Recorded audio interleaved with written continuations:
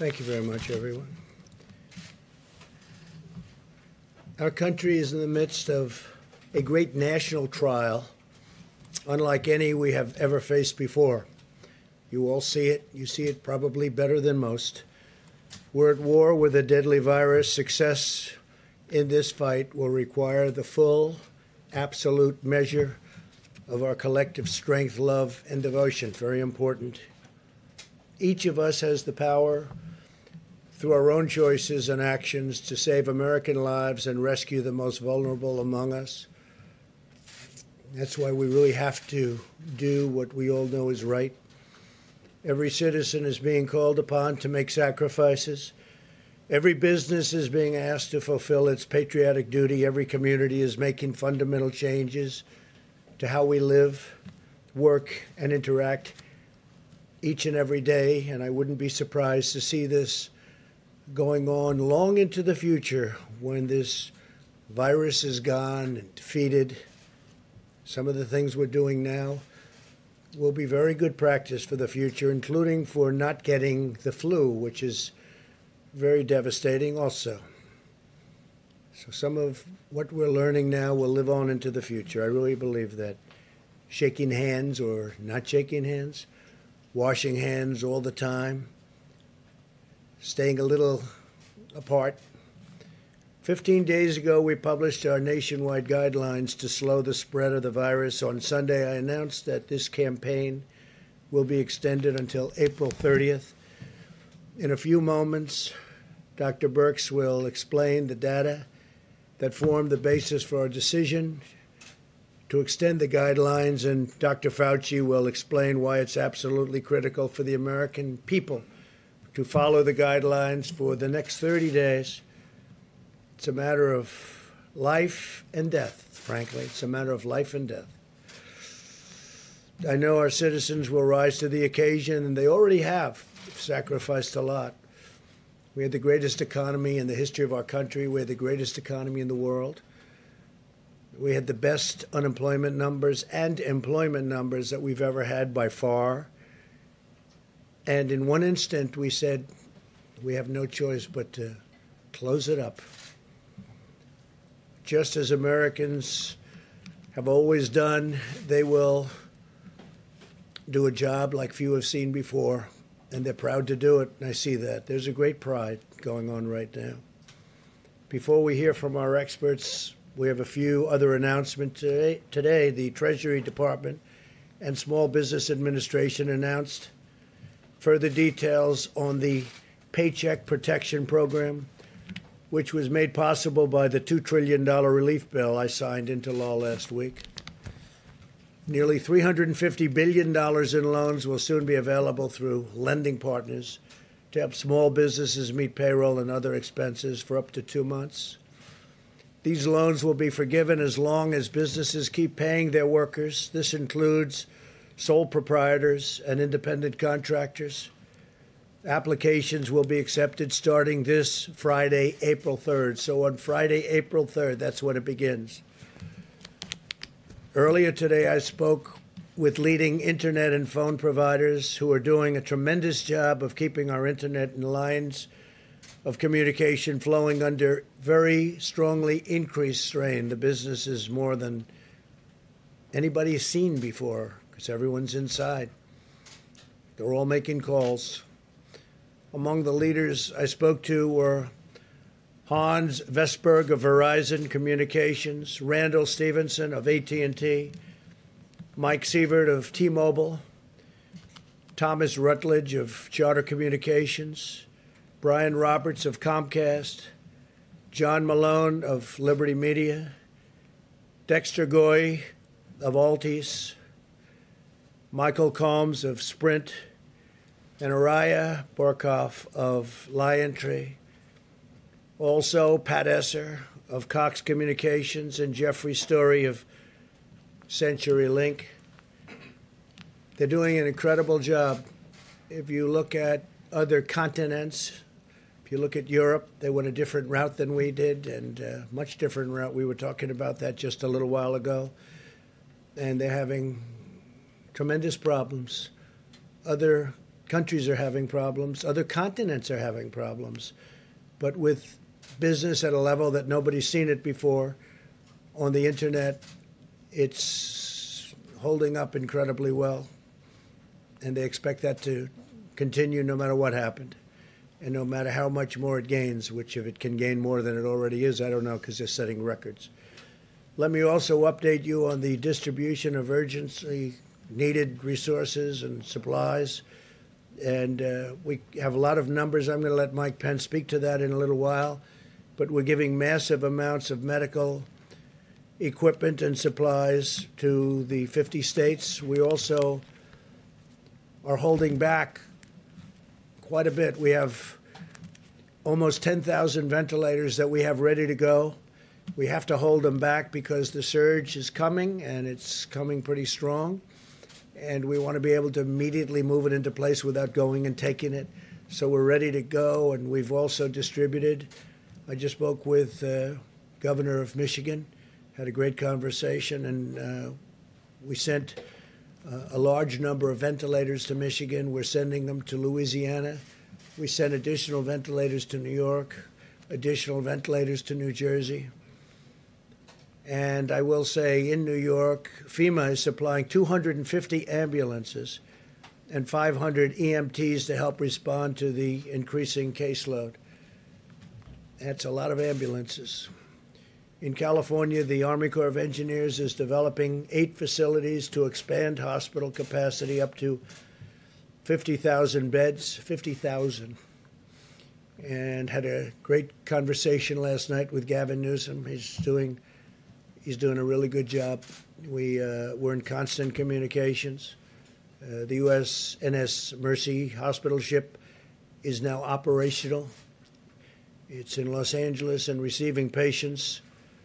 And in New York, as you know, the Comfort, everybody watched that. It's in place and will be in a very short while receiving large numbers of patients, over 1,000 rooms and 12 operating rooms. FEMA has also provided 100 travel trailers to assist with housing needs, and we're ordering hundreds more. In Michigan, FEMA will soon deliver, in addition to the ventilators, 250-bed field hospital, and Army Corps of Engineers is evaluating locations to build alternate care facilities. So we're doing a field hospital in Michigan of 250 beds, and we may be doubling it up soon, depending on the need. They're doing a good job with beds in Michigan, but they may need more than the 250. So FEMA and the Army Corps of Engineers are prepared to go there quickly and get it done. In Louisiana, we're delivering 2 field hospitals to provide 500 new hospital beds. I've been talking with the governor, John Bel Edwards, and the Army Corps of Engineers has been really doing incredible work, establishing 3,000-bed alternate care site at the New Orleans Convention Center, which will be operational, believe it or not, this week. So we're doing a 3,000-bed alternate care site, and we're also doing a 500-bed new hospital. And that's in Louisiana, which really got hit. It started off very late, and it was looking good, and then all of a sudden it just reared up, came from nowhere. In addition to the supplies we're delivering, we're also giving hospitals the flexibility to use new facilities, including surgical care centers, to care for hospital patients who are not infected. For example, I know that many expectant mothers are understandably concerned about exposing their newborn babies to the virus, and they should be. With our action yesterday, hospitals now have the authority to create special areas for mothers to deliver their babies in a very safe and healthy environment, totally separate. Over the past 2 months, the U.S. State Department has organized one of the largest and most complex international evacuation operations in American history. Mike Pompeo has been working round the clock, along with Ambassador O'Brien.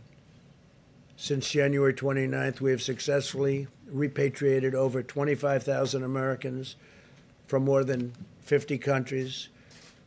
where they were literally stuck, in some cases locked in. And I salute the incredible public servants at the Department of State as well as their counterparts at DHS and HHS who have played such an important role in doing this. You probably read about the young people in Peru and young people in Brazil, and they were absolutely stuck, and we got them out, got them. Almost everybody is out now, back home with their parents, their wives, their husbands. I want every American to be prepared for the hard days that lie ahead. We're going to go through a very tough 2 weeks. And then hopefully, as the experts are predicting, as I think a lot of us are predicting after having studied it so hard, you're going to start seeing some real light at the end of the tunnel. But this is going to be a very painful, very, very painful 2 weeks.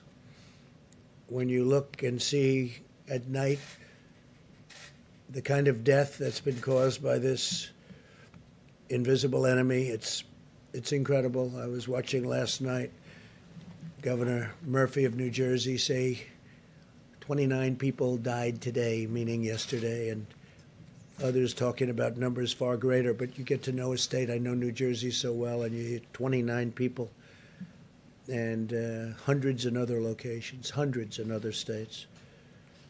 And this is going to be a rough 2-week period.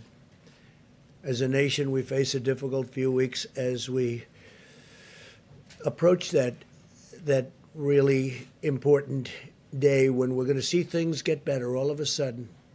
And it's going to be like a burst of light, I really think, and I hope. Our strength will be tested and our endurance will be tried. But America will answer with love and courage and ironclad resolve. This is the time for all Americans to come together and do our part. I appreciate a lot of the media. We've had a lot of really good things said.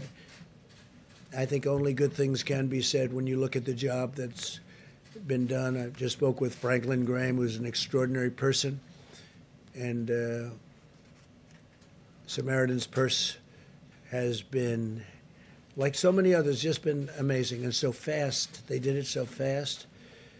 He's been doing that for a long time, but I think people are really seeing what they have done. Franklin Graham, very special family. As we send plane loads of masks and gloves and supplies to the communities battling the plague, and that's what it is. This is a plague.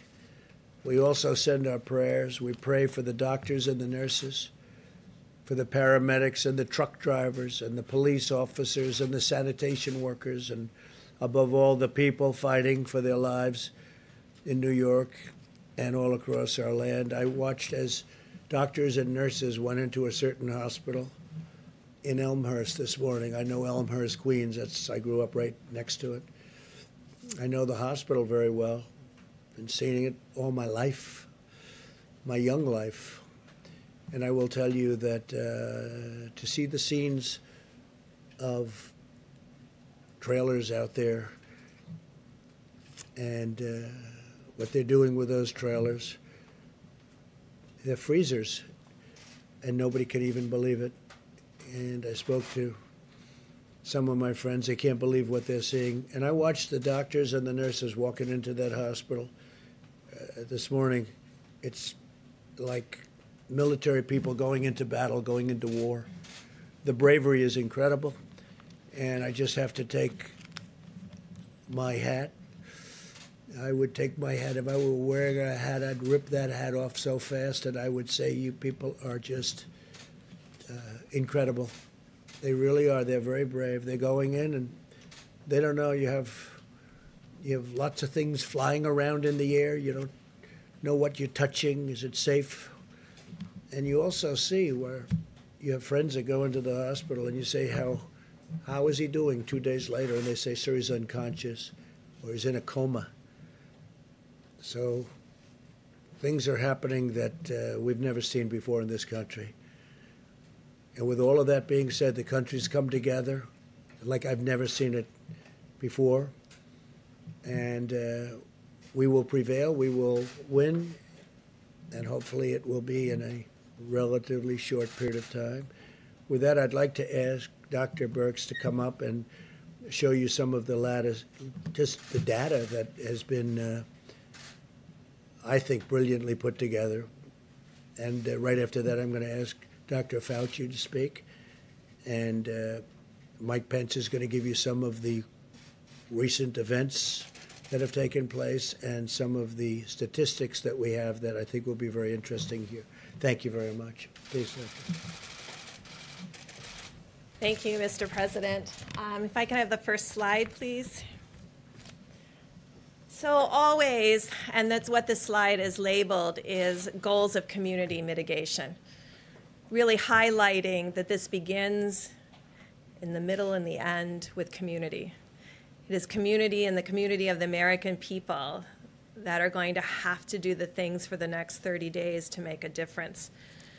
I think you know from that large blue mountain that you can see behind me, and I just want to thank the 5 or 6 international and domestic modelers from Harvard, from Columbia, from Northeastern, from Imperial, who helped us tremendously.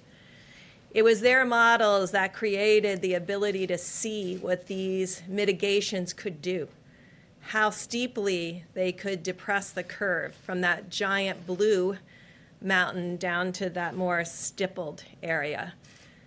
In their estimates, they had between 1.5 million and 2.2 million people in the United States succumbing to this virus without mitigation. Yet through their detailed studies and showing us what social distancing would do, what would happen if people stayed home, what would happen if people were careful every day to wash their hands and worry about touching their faces, that what an extraordinary thing this could be if every American followed these. And it takes us to that stippled mountain that's much lower, a hill actually, down to 100 to 200,000 deaths, which is still way too much. Next slide, please.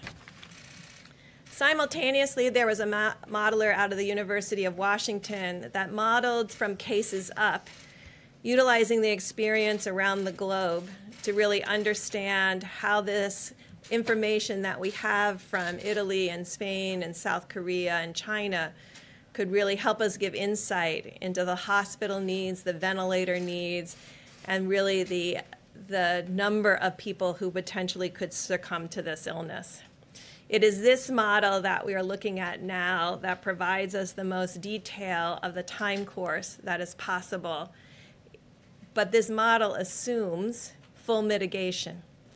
It's informed every morning or every night by the reality on the ground coming in from New York, New Jersey, and around the United States, and is modeled and informed every morning so that it is adjusted so it is up to date every day.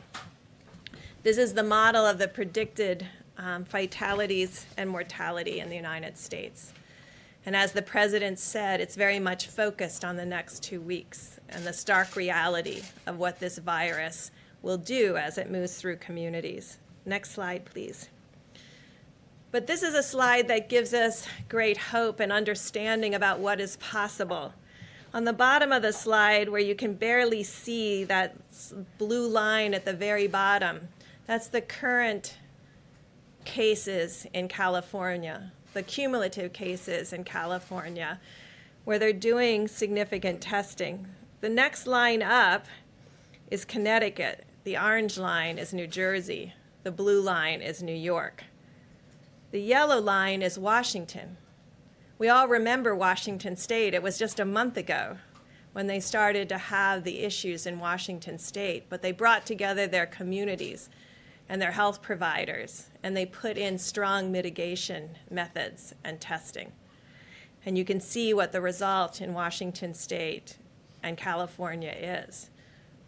But without the continuation for the next 30 days, anything could change. Next slide, please. So I'm sure you're interested in seeing all the states. So on this slide is all 50 states and the District of Columbia. But I think it shows in stark reality the difference between New York and New Jersey and other states with similar populations and urban areas. Our goal over the next 30 days is to ensure the states that you see, the 48 across the bottom, maintain this lower level of new cases with the hope that we don't have significant outbreaks in other states and other metro areas as the community comes together to work together and ensure that the healthcare providers around the globe and in the United States are strengthened by our resolve to continue to mitigate community by community. This is done community by community. We all know people are in their states and in their communities. And we're very dependent on each person in the United States doing the same thing, following the presidential guidelines to a T. I know it's a lot to ask because you've done it for 15 days. So if you can show the next slide, please. So this is what gives us a lot of hope. This is the case finding in Italy. And you can see that they're beginning to turn the corner in new cases. They're entering their 4th week of full mitigation and showing what is possible when we work together as a community, as a country, to change the course of this pandemic together. It is this graphic and the graphic of many of the states that gives us hope of what is possible with continuing for another 30 days. Amidst all that hope, I must say that like we warned about Detroit and Chicago, we start to see changes in Massachusetts. New Orleans continues to be a problem of new cases, although they're stabilizing. And I think it really shows the depth of dedication of the American people to the healthcare providers, because they can see the strain that this puts on every nurse, doctor, respiratory therapist, pharmacist, and laboratory technician that's working together to stem this tide of unrelenting sick people coming to their doors. No one has been turned away. No one who has needed ventilation has not received ventilation. But you can see how stressful it is for each of them. So I know it's stressful to follow the guidelines, but it is more stressful and more difficult to the soldiers on the front line. As we started and we will end with its communities that will do this, there's no magic bullet. There's no magic vaccine or therapy. It's just behaviors. Each of our behaviors translating into something that changes the course of this viral pandemic over the next 30 days. Thank you. Thank you very much, Dr. Birx. Mr. President, Mr. Vice President. So what Dr. Birx has really said very simply is that there are really two dynamic forces that are opposing each other here. As I've mentioned several times in our briefings, the virus, if left to its own devices, will do that dark curve that Dr. Birx showed you. The other dynamic force is what we are doing, what we're trying to do, and what we will do in the form of mitigation. Now, these are very revealing bits of data because you saw what happened in Italy, where you make the turn around the curve and you go. That doesn't happen all at once. It's a stepwise fashion. And if I explain the steps, which I will, you'll see why we are really convinced that mitigation is going to be doing the trick for us. Because what you have is you have an increase in new cases at a certain rate.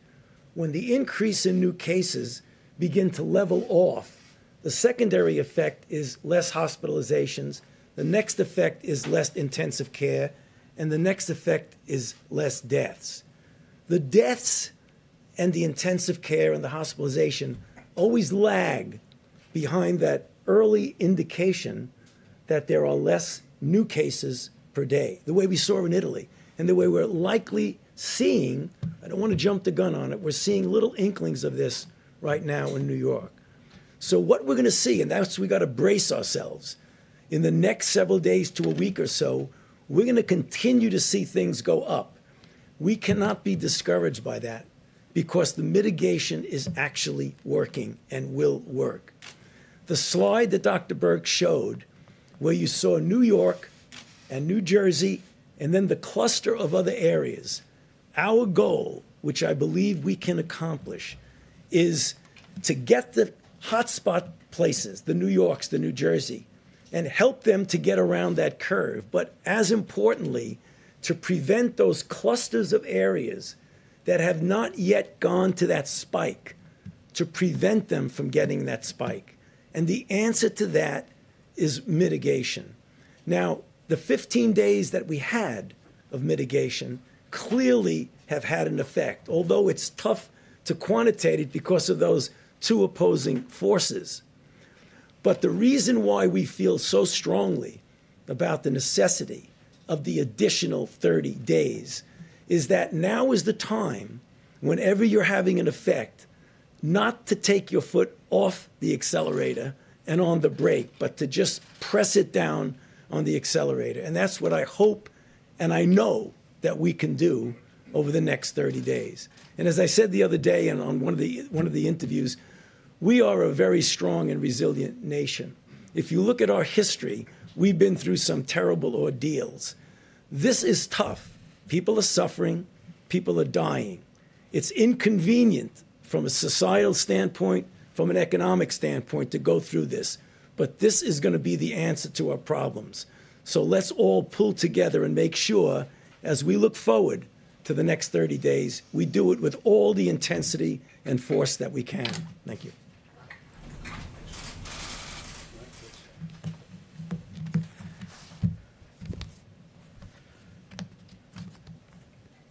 Thank you, Mr. President, and to Dr. Birx and Dr. Fauci. I know I speak on behalf of the President and people all across this country when I express our great admiration and appreciation to both of you for helping to steer our nation through this challenging time. The American people have now seen what the President saw when he made the decision at the end of 15 days to slow the spread, to ask the American people to give us 30 more days, to continue to put into practice the President's coronavirus guidelines for America. And as you just heard from the experts, we have reason to believe that it's working. As Dr. Fauci just said, there are difficult days ahead. Our hearts and our prayers go out to the families that have lost loved ones, and those, as the President just reflected, who we know are struggling at this hour in hospitals across the nation. But to each and every one of us, do not be discouraged, because what you can do to protect your health, the health of your family, what you can do to ensure that our healthcare providers have the resources and our hospitals have the capacity to meet this moment is put into practice the President's coronavirus guidelines for America. It really is what every American can do. 30 days to slow the spread, 30 days to make a difference in the lives of the American people, American families, and the life of our nation. Allow me to give you a few brief updates before the President takes questions. First and foremost, we continue to work very closely with governors around the nation. The President and I spoke to all the governors, all the states and territories yesterday, and since we were last together, the President and I have spoken directly to several governors around the country, including Illinois, Louisiana, Michigan, New York, and other states. At the present moment, the President has declared 29 major disaster declarations and authorized 10 different states to use full federal funding, so-called Title 32 funding, to pay for their National Guard. And as of this afternoon, FEMA reports some 17,000 National Guard have been activated in states around the country to provide support for coronavirus response. On the subject of testing, we have now completed more than 1.1 million tests around the country. We're working very closely with governors around America to assist them in drive-through and community testing centers. I spoke with Governor J.B. Pritzker of Illinois today about a testing center that they've established in cooperation with the U.S. Public Health Service. We remind every governor and every laboratory and hospital in the country it's imperative that you continue to report daily to the CDC the results of those tests to give us the visibility on the data to best inform resource decisions. Also, we reiterated today to governors in person and also through correspondence to every governor, the importance of using their National Guard, if need be, to move medical supplies. FEMA is very busy, as you'll hear in a moment, delivering literally millions of supplies to states around the country. But we're urging every governor to make sure to work with their state emergency management team and maybe use the National Guard to move those supplies from warehouses to hospitals. At the present moment, as the President said, we've distributed more than 11.6 million N95 masks, more than 8,100 ventilators around the nation, millions of face shields, surgical masks, and gloves. We initiated an air bridge that the President announced yesterday. Flights have arrived in New York, one arrived in Illinois yesterday, and a flight will arrive in Ohio in the next 24 hours.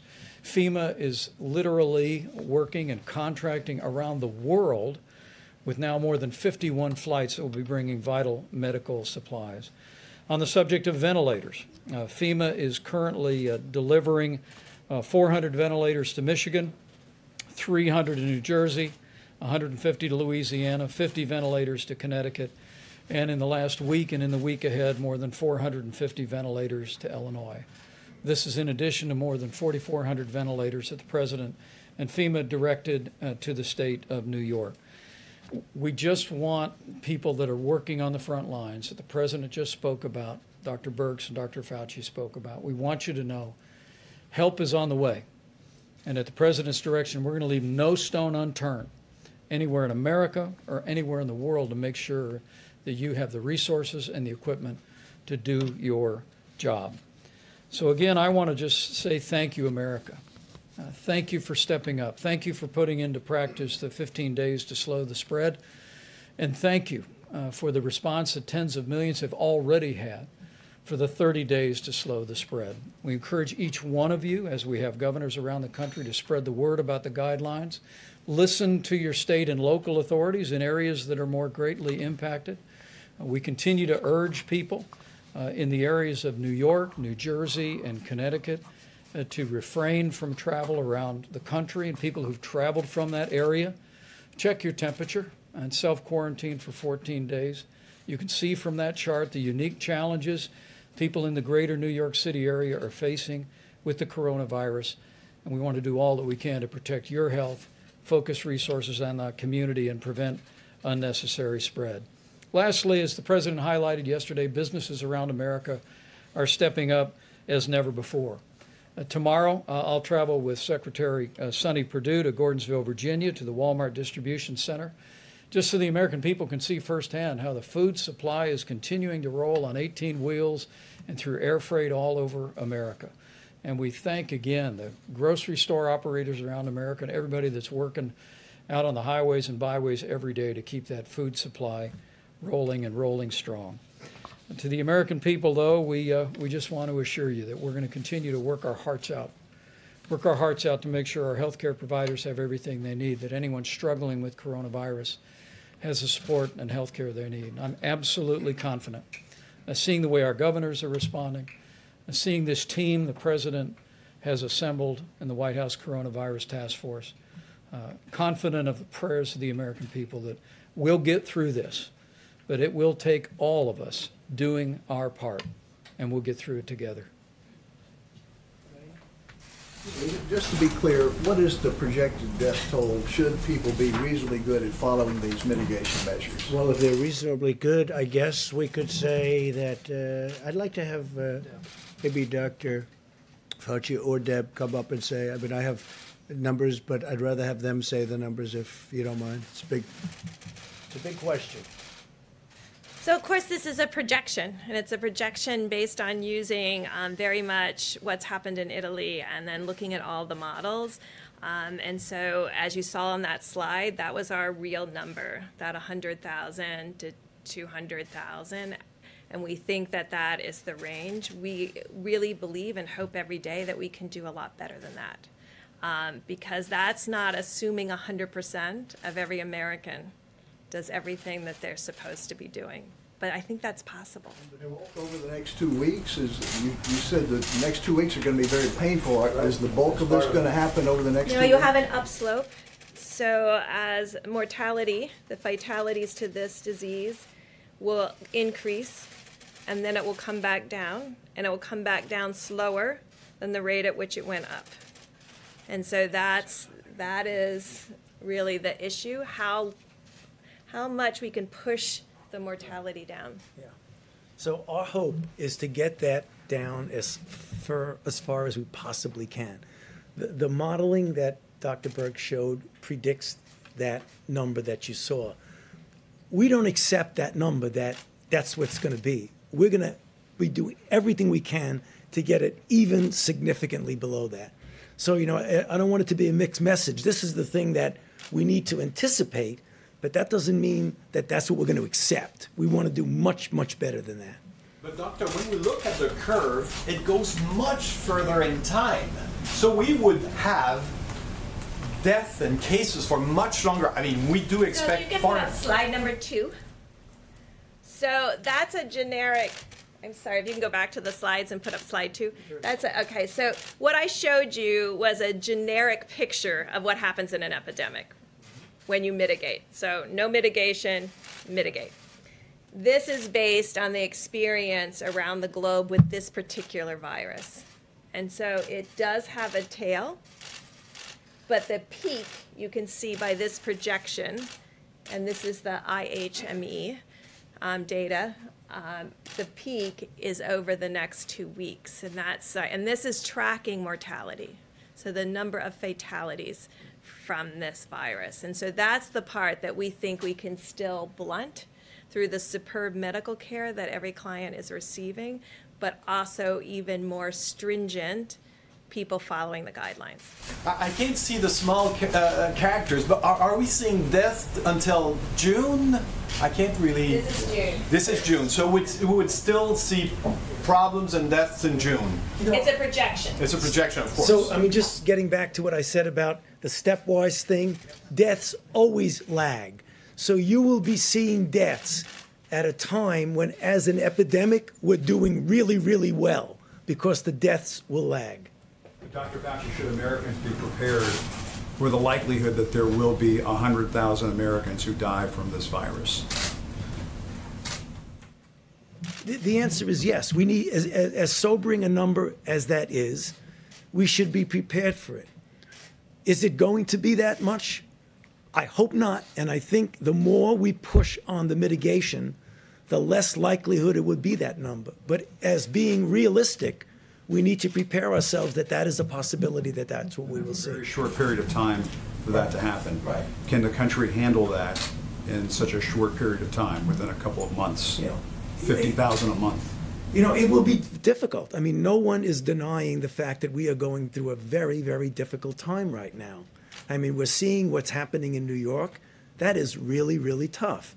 And if you extrapolate that to the nation, that will be really tough. But that's what it is, Jim, and we're going to have to be prepared for that. Yeah, I think because the model that was from IHME, that's based and heavily laden by the data that has come in from New York and New Jersey and Connecticut. So, that can skew to a higher peak and more significant mortality. If all of the other states are able, and all the other metro areas are able to hold that case number down, then it's a very different picture. But you have to predict on the data you have, which is heavily skewed to New York and New Jersey. Just one extra thing. Getting back to that, that's really an important slide that Dr. Berg showed. The cluster of other cities that are not New York and not New Jersey. If we can suppress that from any kind of a spike, the numbers could be significantly lower than what we're talking about. You have some cities that are not following these Right, guidelines. and that's the reason my plea at the end of my remarks, Jim, that now is the time to put your foot on the accelerator, because that's the only thing that's going to stop those peaks. And some of the cities are doing very well, as you see, very well at this early stage. But the number, the doctor said 100,000, the number is between 100 and 200,000, maybe even slightly more. But we would hope that we could keep it. Do we have the under. next slide or the President. slide after that? Just go, one more slide. Perfect, yeah. Thank you. Would you tell cities that aren't doing what, New York, New Jersey, Washington, the cities that have been taking charge in all of this, would you urge some of the cities that haven't been doing this, Mr. President, to get with the program? Well, I would, but if you see New York, I believe the blue is New York. New York is having a much harder time than other of the cities. Certain cities are doing, actually, if you look down here, an incredible job. They were early, they were very, very firm, and they've done an incredible job. This is New Jersey, New York.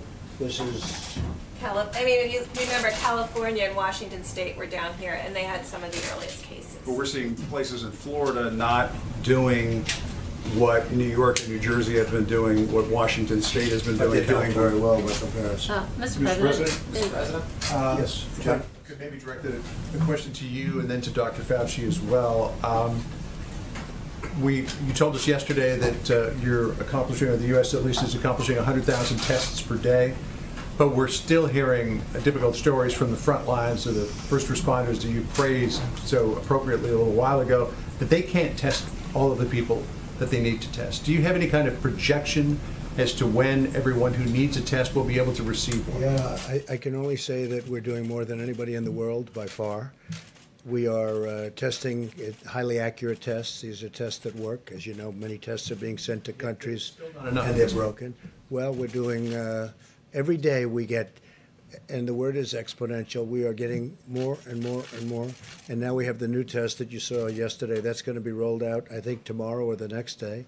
And that's going to take only a few minutes, literally a few minutes to see the result. And it's a highly accurate result. I mean, tests were given out not by us, by other countries, where there was a 50-50 chance that it was wrong. What kind of a test is that? These are highly accurate tests, but the new tests that are coming out are very quick, and they were just developed.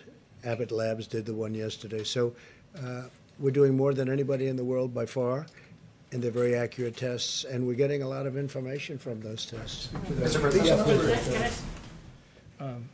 The test President unveiled yesterday, the Abbott Laboratories test, which is a 15-minute test. Our team is working very closely with Admiral Giroir and FEMA to make sure that those are distributed around the country. Earlier this week, Abbott Laboratories is actually going to be producing 50,000 tests a day and distributing those around America. There's already the machines in some 18,000 different locations around the country. And they've told us they have several thousand on the shelf now. And what we're doing is trying to identify the areas where we may yet have pockets, or, as Dr. Birx often says, where we want to do more immediate testing so that we can do what's called surveillance testing to identify where there may be coronavirus cases where there's been very little incident. But if I could just amplify one other point, and that is that when you look at this chart, go back 15 days. And the reality is that, and this is me speaking as a layperson, but as I've listened to our experts, I mean, New York and the greater New York City area have unique challenges. It's a city that we really believe may have had exposure to the coronavirus much earlier on than we could have known, and had its own challenges. And New York, Connecticut, New Jersey are leaning into this effort. But when we look at this chart for all the other states, including Washington State and California, it really does give evidence that, at least it begins to give evidence that the 15 days to slow the spread is working. And that, in fact, the American people are putting these things into practice in states across the country, including in New York and New Jersey, even though they've faced a greater magnitude of cases for certain circumstances that are related to international travel in those communities. But I think the national shelter in place. I know. I think the American people, what I'd suggest to you, Jim, is the American people can look at these numbers in the other 48 states, and they can see that in the last 15 days, the president's coronavirus guidelines were working. And that's precisely why President Trump is asking every American to continue to put these guidelines into practice for 30 more days. Mr. President, can I just follow up on testing? Just a quick question. If I could. So right now we're at about 4,000 deaths here in the United States. You're suggesting a spike of more than 90,000 deaths over the next few weeks. Do you have a demographic breakdown of the areas that are most at risk and where most of those deaths may occur? Well, right now, and I think if you ask Chris Murray, he would say he's using the information coming out of New York and New Jersey and applying that to potentially other states having the same outcomes. I just want to say again, this yellow line, and this is all corrected for 100,000 residents. So this is normalized so we can compare apples to apples. This is still Washington State, this yellow. So they've been able to, for a long time of measuring cases, not have a spike. So it's possible, and we're watching very closely to make sure it doesn't have a spike. But that's what the people in Washington State are doing. This is what every community, Washington State early, about 2 weeks before New York or New Jersey. California, a week before New York or New Jersey. Really talked to their communities and decided to mitigate before they started seeing this number of cases. And now we know that that makes a big difference. Early, as Dr. Fauci said, if you wait till you see it, it's too late. And again, do you have a demographic breakdown, Dr. Birx, of where these deaths may occur? So there's a demographic breakdown that we've discussed before related to mortality. And it's as we're seeing in New York exactly what we saw in Italy.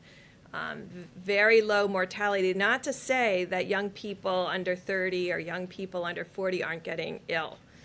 They are, but most of them are recovering. So the profile looks identical to Italy with increasing mortality with age and pre-existing medical conditions. And so that is holding in the same way. But what we're hoping is that through the work of communities, and again, it comes down to communities. This is communities deciding that this is important to them to not have the experience of New York and New Jersey. And I think, we are worried about groups all around the globe. I mean, I don't know if you heard the report this morning, there's 8,000 ventilators in the UK. If you translate that to United States, that would be like the United States having less than 40,000 ventilators. We have 5 times that amount. So, I mean, these are the things that everybody is having to face. And I think the United States is in an excellent position from our medical care position, but we don't want to have to test that system. We want this to be a much smaller epidemic with much smaller mortality. Can I just follow up on the testing question real quick before we move on? So, so the testing numbers, I understand 1 million tests done was a big increase, but we were told there would be 27 million tests available by the end of the month. So can you outline where in the supply chain, where in the logistics chain are those other 26? Yeah, where are the other 26 million tests right now? I think this is just for purposes of clarifications. There's a difference between sending a test that can be administered to a test being done. Because a month ago or more, the president brought together the top commercial labs in America and said, we need you to partner with us to create a brand new system that would rapidly process tests. We're now at 1.1 million tests, and we believe it's a fair estimate that we're testing about 100,000 Americans a day. That'll continue to grow. It'll continue to accelerate. But I think the misunderstanding early on was there were many tests being distributed, many test kits being sent, but under the old system, as the president's described it, the antiquated system, those were being processed in state labs or at CDC or in private labs on a very slow, methodical system that could only produce maybe 30 to 50 tests a day. But this new partnership that we have with commercial laboratories allows the progress we're making. But the breakthrough with Abbott Laboratories now moves to point of care, which means you're going to have devices and tests that people will literally be able to take at their doctor's office, at a hospital, at a clinic, at a nursing home, and have the results in 15 minutes. So those 26 million tests we were talking about, were those tests under the old antiquated system? And yes. Now, so are we still even using those 27 million tests, or have we just completely moved on to the point The of answer care is tests? yes, now through the new system. Even today, which is, I have to say, coming out of laboratories and developed tests and worked on vaccines and then gone to the field to actually combat epidemics. It is disappointing to me right now that we have about 500,000 capacity of Abbott tests that are not being utilized. So they are out, they're in the States, they're not being run and not utilized. So now we have to figure out, how do we create awareness? Because sometimes when you put an early platform out, like our first platform out in the high speed was Roche. So you get that out, people get dependent on that, and then don't see that there's availability of other tests. So right now, there's over 500,000 tests sitting, capacity, that are not being utilized. So we're trying to figure out, how do we inform states about where these all are? How do we work through every laboratory association so they're aware? And how do we raise awareness so people know that there's point of care, there's Thermo Fisher, there's Abbott testing, and there's Roche. And if you add those together, that's millions of tests a week. They're not being reported. And they're not, and so those are the But they're not being reported. or they're not even being used. So that's what's really, so that's what we're working on. What's the reason they're being used? Because when people get used to a single platform, they keep sending it back to that lab. So it's getting in a queue to wait to get on a Roche machine rather than being moved to this other lab that may have Abbott capacity, because they're all in different laboratories. And so I think, well, actually, Admiral Giroir is figuring it out to really create some kind of visual so that every governor and every health commissioner can see all of their capacity in their countries, in their states, county by county, so that they know where the tests are. So we pushed a lot of tests out, but they're not all being utilized. And it's up to the people when they don't send them back. They use them, they don't send them back. And Doctor, go ahead, please. No, Dr. Birx explained it very, very well.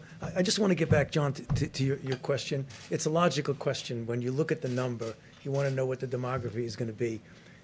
This is a number that we need to anticipate, but we don't necessarily have to accept it as being inevitable. And that's getting back to what I'm saying about, we can influence this to a varying degrees. And if we influence it to the maximum, we don't have to accept that. That's something we need to anticipate. But I want to do, not I, all of us want to do much, much better than that. On that front, what do the models suggest is on the low end if you have full mitigation? Well, it says That was between full 100 and mitigation. 200,000. That was full mitigation. It says 100 to 200,000, anything, which is a lot of people, right? It's a lot of people. Well, you didn't ask the other question. What would have happened, because this is the question that I've been asking Dr. Fauci and Dr. Birx for a long time, and they've been working on this for a long time. The question is, what would have happened if we did nothing? Because there was a group that said, let's just write it out. Let's write it out. What would have happened? And that number comes in at 1.5 to 1.6 million people, up to 2.2 and even beyond. So that's 2.2 million people would have died if we did nothing. We just carried on our life. Now, I don't think that would have been possible, because you would have had people dying all over the place. This would not have been a normal life. How many people have even seen anybody die? You would have seen people dying on airplanes. You would have been seeing people dying in hotel lobbies. You would have seen death all over. So I think from a practical standpoint, that couldn't have been carried out too far. But if you did nothing on the higher side, the number would be 2.2 and maybe even more, and on the lower side, 1.6 million people. Understood, but if 100,000 is the number with full mitigation, how do you push it? How do you push it lower? So, no, we'll go together. We've been at this a long time. You go first. So, John, it's an obvious, very good question. If this is full mitigation and it's 100,000, why am I standing here saying I want to make it better? Because that's what the model tells you it's going to do. What we do is that every time we get more data, you feed it back in and relook at the model. Is the model really telling you what's actually going on? And again, I know my modeling colleagues are going to not be happy with me, but models are as good as the assumptions you put into them.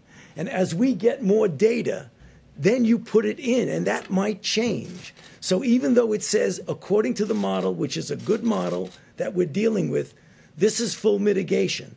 As we get more data, as the weeks go by, that could be modified. Why does the model now, the top line on the low ball estimate, why does that not top out? I think it said 240,000, not 200,000. Is that a change? Is that because the states haven't been doing enough? You know, it just has to do with if you had more New Yorks and New Jerseys, you know, Chicago, Detroit, LA, Dallas, Houston, you know, all of our major cities modeled like New York. That's what gets us into trouble. But I am reassured by looking at the Seattle line, by looking at the LA line, by looking at what California's been able to do, that that is not something that I don't believe that's going to happen. That is the outside case of having 10, 15 metros like New York and the New Jersey metro area. New York had community spread pretty early undetected, so don't many of those other states, if not more of them, who had even less information, aren't they likely to see the same spike? Well, California and Washington State reacted very early to this. I mean, yes, Washington State had some of the earliest infections. They have kept it low and steady, and for now a month has been tracking it with a small increase in the number of cases, but not this logarithmic form of the virus. And so that's the piece that we're trying to prevent. That's the piece that we're trying to prevent in New Orleans, in Detroit, in Chicago, and in Boston right now. And trying to make sure that each of those cities work more like California than the New York metro area. Mr. President, I just wanted to get your thoughts on face masks. We asked you about this yesterday, and you signaled you were thinking about it. Just to end the last topic, though, I think I can say this because I spoke to Dr. Birx before and to Dr. Fauci. For whatever reason, New York got off to a very late start. And you see what happens when you get off to a late start. New Jersey got off to, and I think both governors are doing an excellent job, but they got off to a very late start. When you look at Washington State, if you remember, that all started in a very confined nursing home. And you had 20-some-odd people, I believe, dying in one home. That doesn't mean it escaped that home, and so they have a very different statistic than other states. But, I mean, I remember it very vividly, the nursing home in Washington State, where you had many people dying. Every day people were dying in the one exact location. So they were able to keep that, relatively speaking, into that location. But on the facial coverage. 1 second. Were you surprised when you saw these projections? The numbers are sobering. They're very sobering, yeah. When you see 100,000 people, that's at a minimum number. Now, what we're looking at, and as many people as we're talking about, whatever we can do under that number and substantially under that number, we've done that through really great mitigation. We've done that through a lot of very dedicated American people. That 100,000 is, according to modeling, a very low number. In fact, when I first saw the number, and I asked this a while ago, they said it's unlikely you'll be able to attain that. I think we're doing better than that. Now, I think we have to see, but I think we're doing better than that because, as John said, that would be, a lot of lives taking place over a relatively short period of time.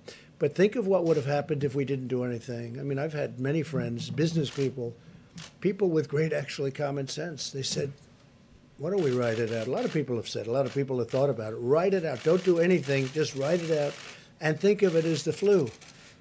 But it's not the flu. It's vicious. When you send a friend to the hospital and you call up to find out how is he doing, it happened to me, where he goes to the hospital, he says goodbye, he's sort of a tough guy, a little older, a little heavier than he'd like to be, frankly. And you call up the next day, how's he doing? And he's in a coma? This is not the flu. So we would have seen things had we done nothing. But for a long while, a lot of people were asking that question, I think, right? I was asking it also. I mean, a lot of people were saying, well, let's just write it out. This is not to be written out, because then you would have been looking at potentially 2.2 million people or more. 2.2 million people in a relatively short period of time. If you remember, they were looking at that concept. It's a concept, I guess, it's a concept. if you don't mind death, a lot of death. But they were looking at that in the UK, remember? They were very much looking at it. And all of a sudden they went hard the other way because they started seeing things that weren't good. So they were, they put themselves in a little bit of a problem. Now Boris tested positive, and I hope he's going to be fine. But in the UK, they were looking at that, and they have a name for it, but we won't even go by the name. But it would have been very catastrophic, I think, if that would have happened. But that was something that everybody was talking about, Steve. Like, just don't do anything. Don't do anything. Forget about everything. Just write it out. They use the expression, write it out. We would have had, at a minimum, 1.5, 1.6, but you would have had perhaps more than 2.2 million people dying in a very short period of time. And that would have been a number that the likes of which we've never seen.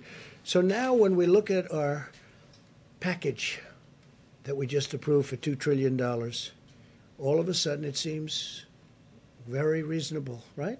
When you're talking about 2 million lives, all of a sudden it seems very reasonable.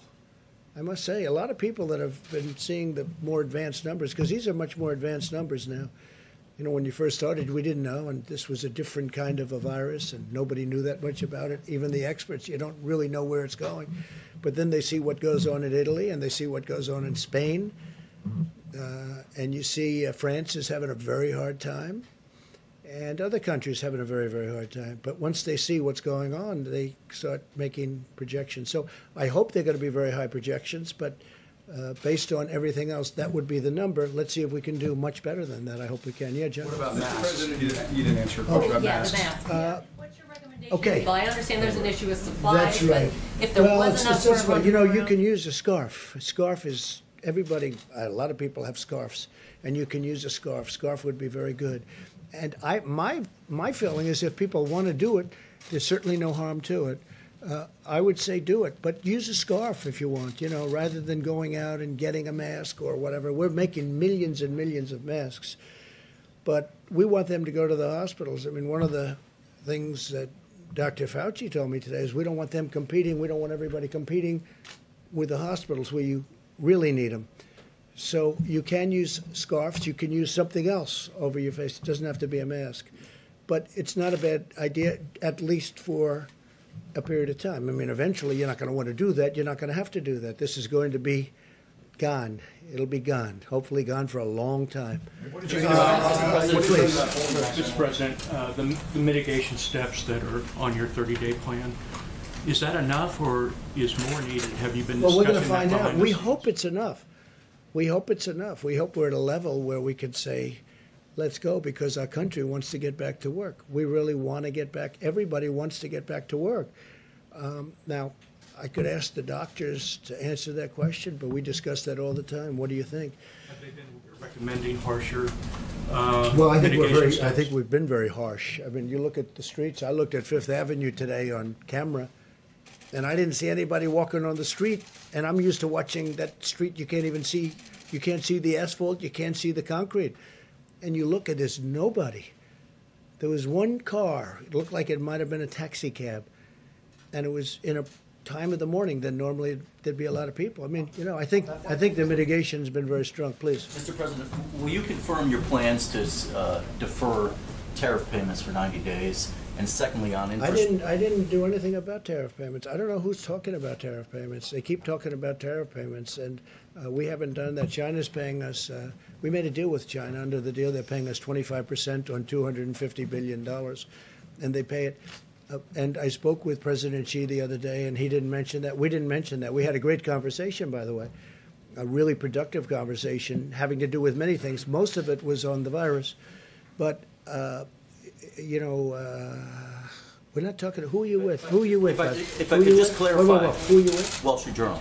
That there's reporting by the Wall Street Journal and Bloomberg that there's a plan in Yeah, I motion. know it's incorrect reporting. To Well, it might be, but I'm going to have to approve the plan. The one thing I will tell you, I approve everything, and they haven't presented it to me. So therefore, it's false reporting. So therefore, don't do the story.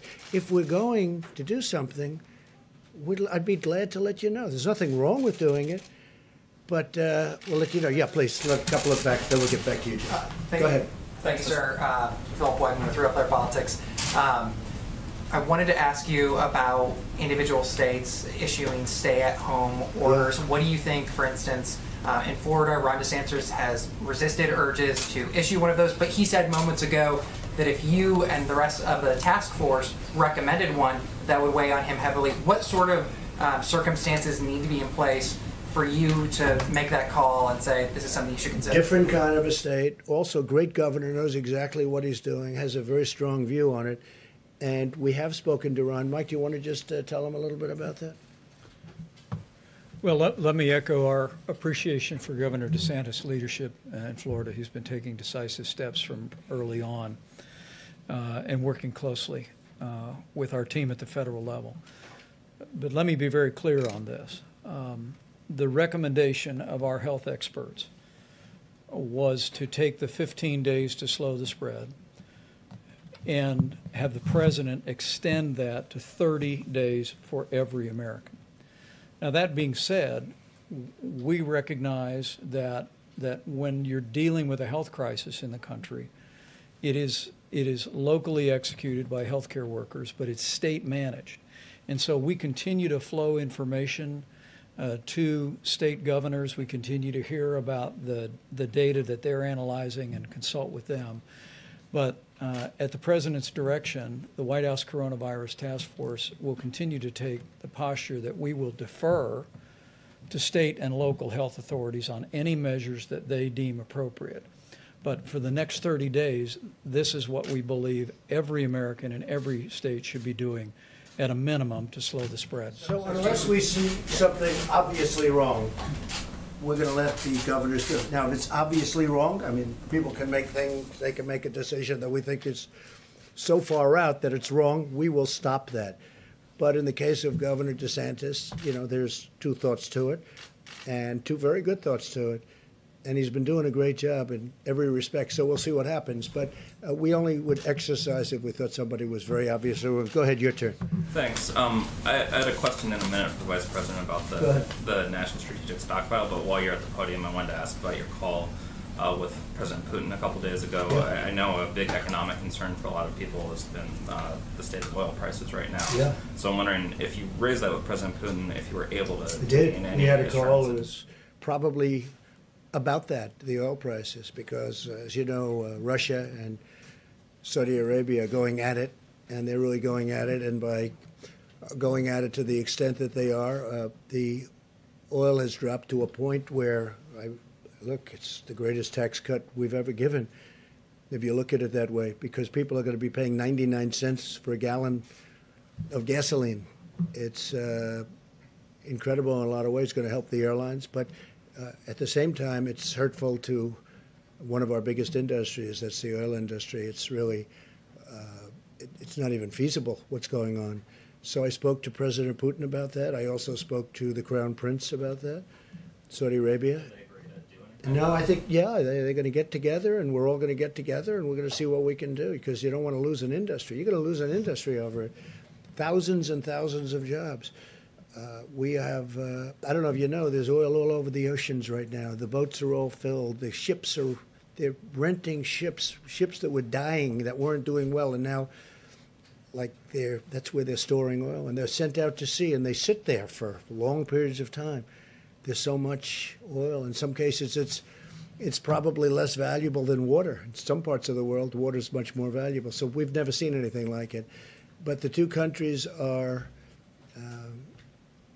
discussing it, and I am joining at the appropriate time if need be.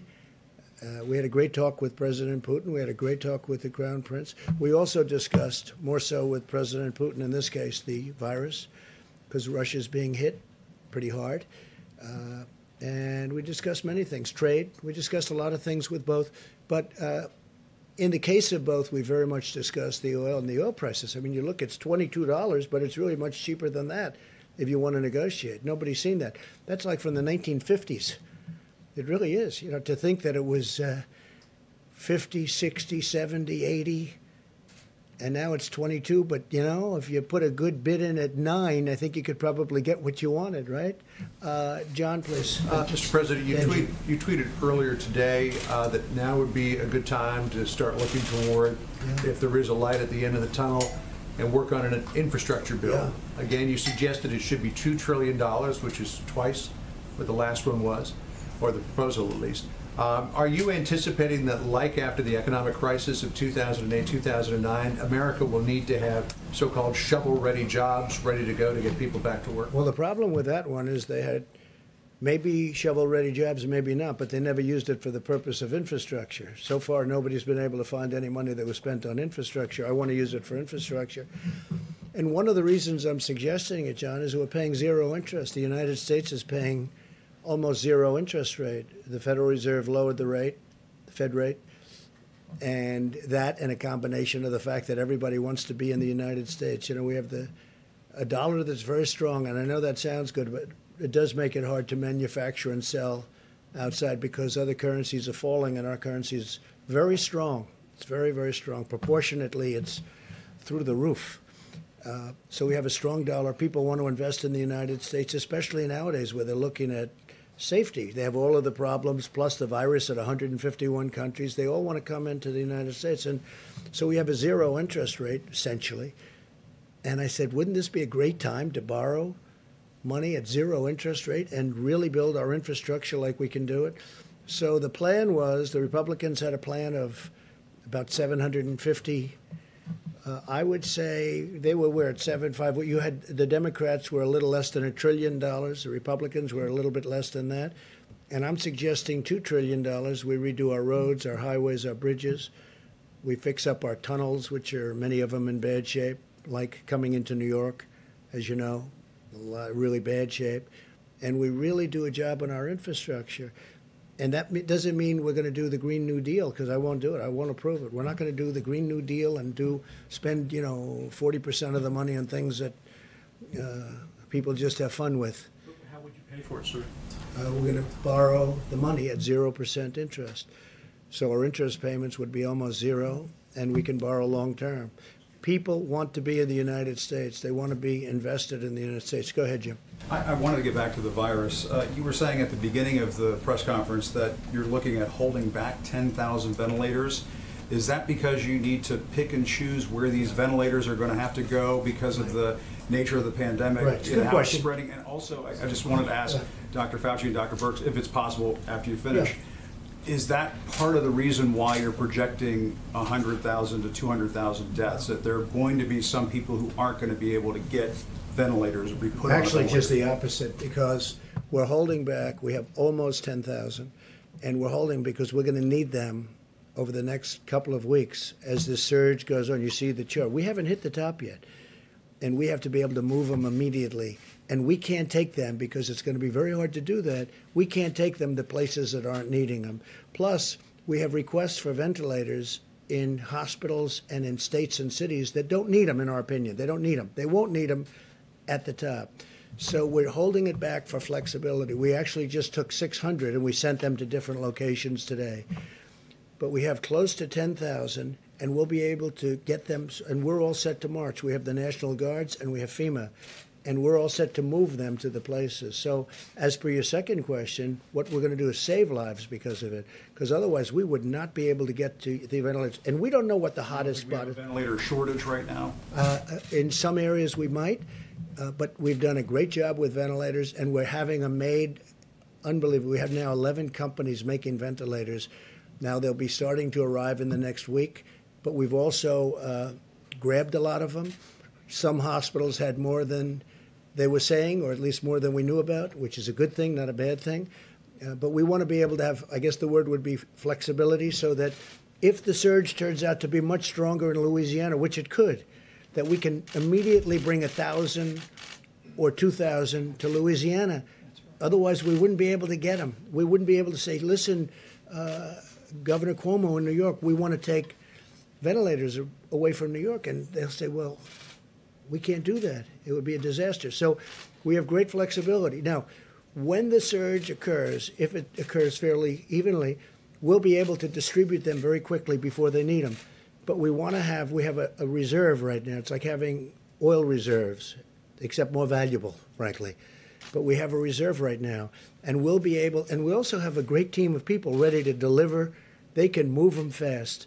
So when we see it going up in a certain state, and Louisiana could be one, and Michigan could be another with Detroit, because Detroit is having a lot of hard time right now. Detroit came out of nowhere, and that's what happens with this. It comes out of nowhere.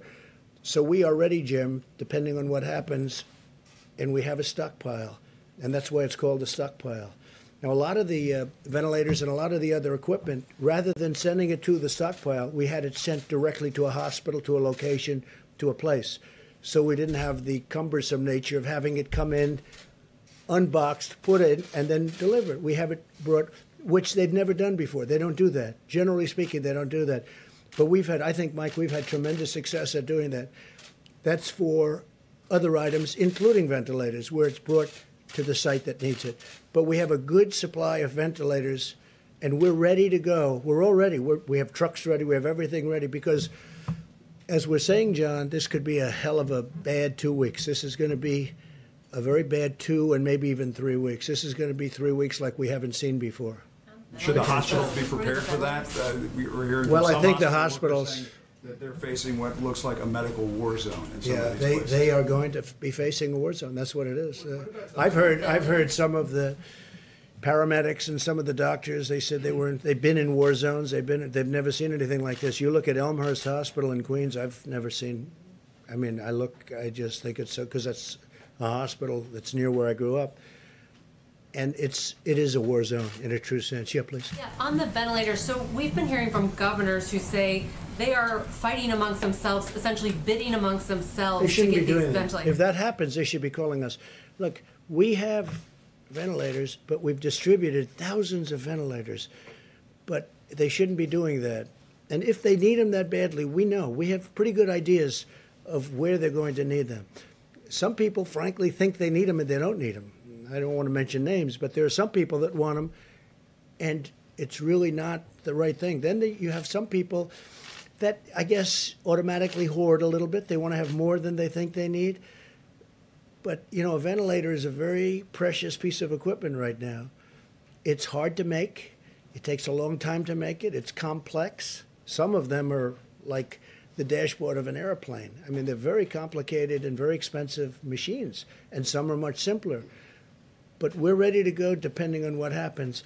But we have some hospitals in some states that think they need ventilators, and we don't think they do. Now, if they do need them, we will have them there before they need them. We'll be able to move very quickly. So you're confident What that about the hydroxychloroquine? Is there any early data on these trials? Nothing that I've heard. I mean, that's the first question I make every morning. I tell you, I call up, we have 1,100 in New York right now, and we have other locations where where people are taking them. Now, the good news is it's only 3 days, and it's like a 7 or 8 day treatment. The good news is we haven't heard anything bad. In other words, there have been no catastrophic events. But we haven't, it's a little bit too soon to talk about it. It would be a total game changer, John, if that happened. If that happened, it would be a game changer. And we include that, and I think in all cases, the Z-Pak, you know what the Z-Pak is. So we're going to see what happens with the hydroxychloroquine. Just 1 second, Steve. Are there other antiviral drugs that have some promise of working soon? We're looking at a lot of them. Some show promise. I think maybe the doctor might want to speak about the vaccines, because a lot of Johnson & Johnson is advanced, very advanced. We'll see what happens. The one thing with the vaccine is it doesn't help this group, because this group, you need to test a vaccine. The one thing with the drug you just mentioned, right, is that's been out. It's a malaria drug and also an arthritis drug, so it's been out there for a long time. Very powerful drug, but it's been out there for a long time. So it's tested in the sense that it doesn't kill you. But you may want to discuss the vaccines for a second, Dr. Thank you, Mr. President. But just for a second before the vaccine, in answer to your question, Steve, there are a number of candidates. The drugs that are now being looked at in various ways, either compassionate use, clinical trials, are generally drugs that already exist for other things. there's a whole menu of drugs and interventions that are now going into clinical trials that are not approved for anything yet. I mean, for example, things like immune serum, convalescent plasma, or hyperimmune globulin, or monoclonal antibodies, a variety of other things. Right now, there's a lot of activity going on behind the scenes in the design of the kinds of clinical trials that will give us an answer.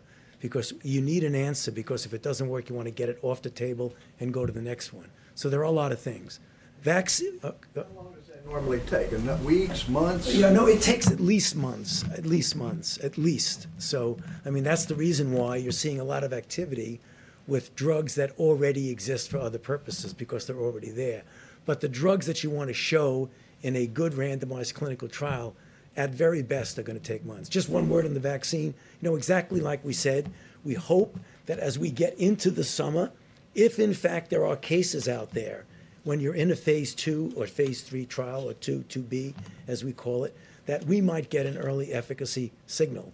And an efficacy signal means that even though you haven't definitively proven that a vaccine works, you get enough information that if it were an emergency, you might be able to have an emergency use authorization for it. That sounds good. And I have to say this, hydroxychloroquine and azithromycin, which is, you know, you take it with it, maybe, if you want, for the infection. I think some medical workers are doing that, using it maybe, or getting it prescribed perhaps as for another use. But the word is that some are and some aren't. I mean, I think it's not a bad idea to do it, but that's up to the doctors. But there is a theory going around that in our country and some other countries, people are taking that work in the hospitals, that work with the patients, because there is some evidence. And again, it's going to have to be proven. It's very early. You know, we're rushing this stuff through. This was supposed to take a long time to be approved, and I prevailed upon the FDA to get it approved immediately on the basis that it was already on the market for a lot of years for another use. Malaria, mostly, and arthritis, but mostly malaria. So we'll see what happens, but there is a theory out there that for the medical worker, doctor, it may work. It may work. And if you take it, it's, you know, it's been out there for a long time. Please, go ahead. I just wanted to go back to Jim's question about the national stockpile. The governor of Connecticut today... About which? The national strategic stockpile. Governor of Connecticut today said that he was disturbed to learn that the stockpile is now empty. That's his words. And he said... Well, it's not empty. Let me explain something. What we do, and I thought I said it accurately, I certainly meant to, rather than having it brought into the stockpile, where appropriate, other than certain things like we have quite a few of the ventilators, which is not a lot when you look at the whole country, actually. It sounds like a lot, almost 10,000. But we're trying to have supply sent directly to the states because we save a big state. We don't want medical supplies coming in to warehouses all over the place, and then we take them from there and bring them to another warehouse. So we're having it brought from ideally from the manufacturer directly to the hospital or the state where it's going. So we're trying to keep it that way as much as possible. Now, in some cases, we are having it brought. Remember this, we also took over a virtually empty, and I say it again, just like we had no ammunition in the military, and we had virtually no ammunition, well, we had very little in medical supplies, too, in our stockpile.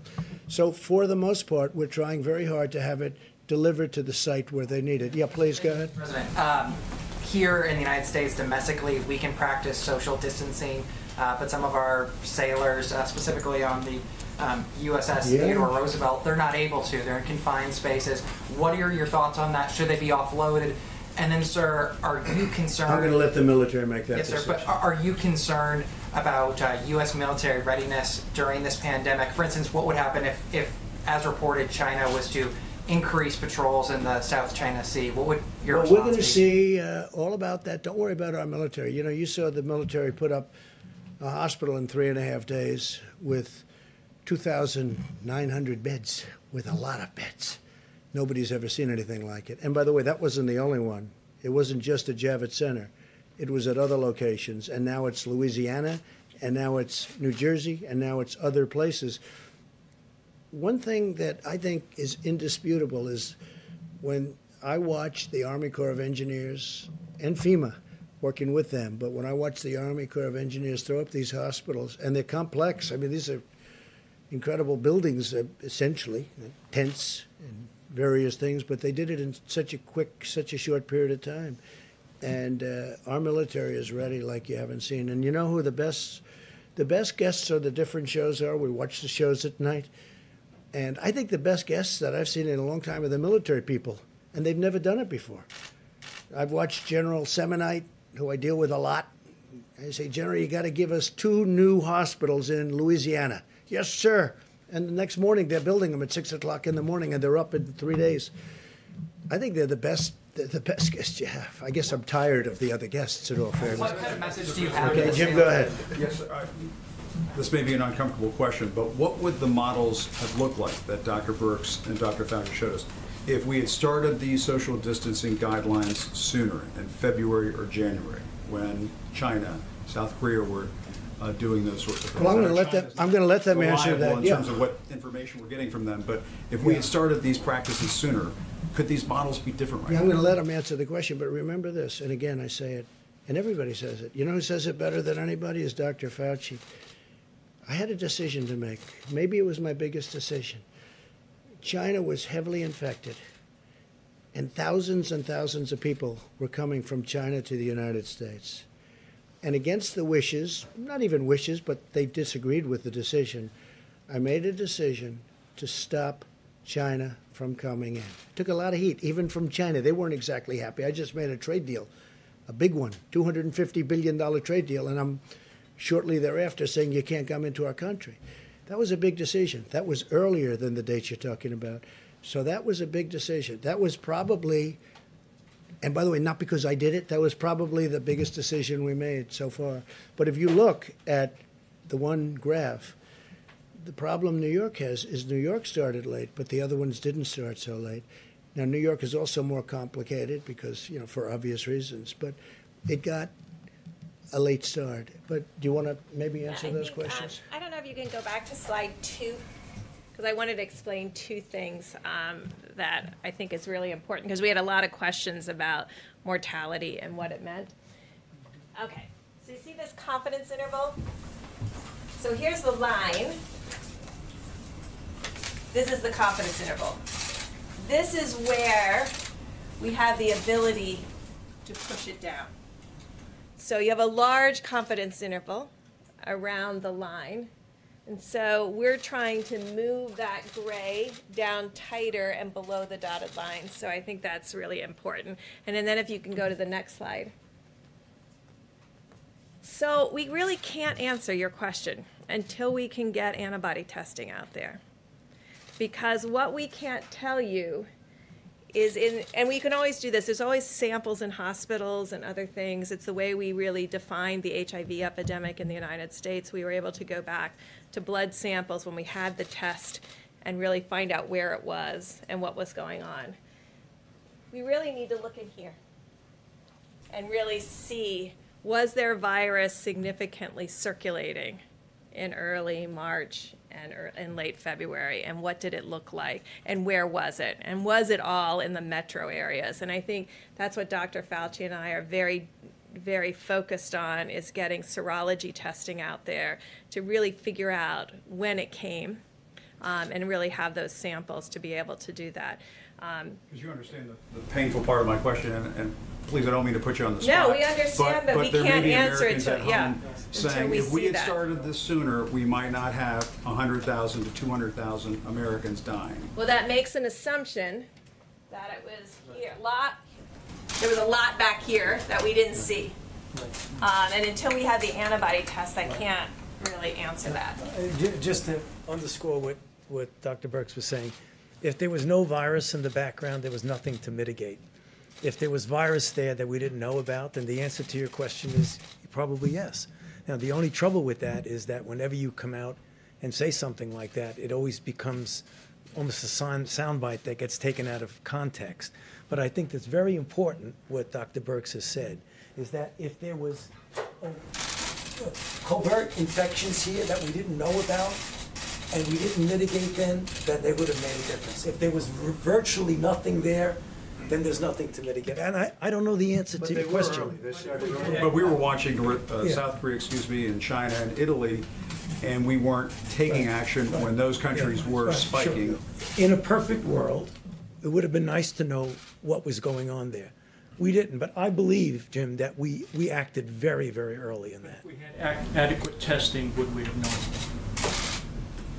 Yeah, we would have known the same thing. We inherited obsolete tests. Can I speak to that too as well? President made reference to the fact, January 31, he suspended all travel from China. Shortly thereafter, we issued strong travel advisories for the sections of Italy implicated and sections of South Korea. And we reached agreements with those countries to screen all passengers from all airports coming into the United States of America. The president's initial efforts were designed at preventing the coronavirus from coming into the United States.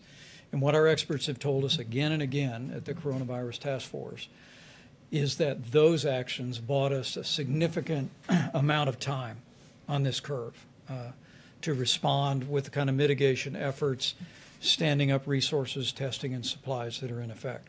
But we went from a prevention strategy the president acted on before the month of January was over to a mitigation strategy which continues to this day.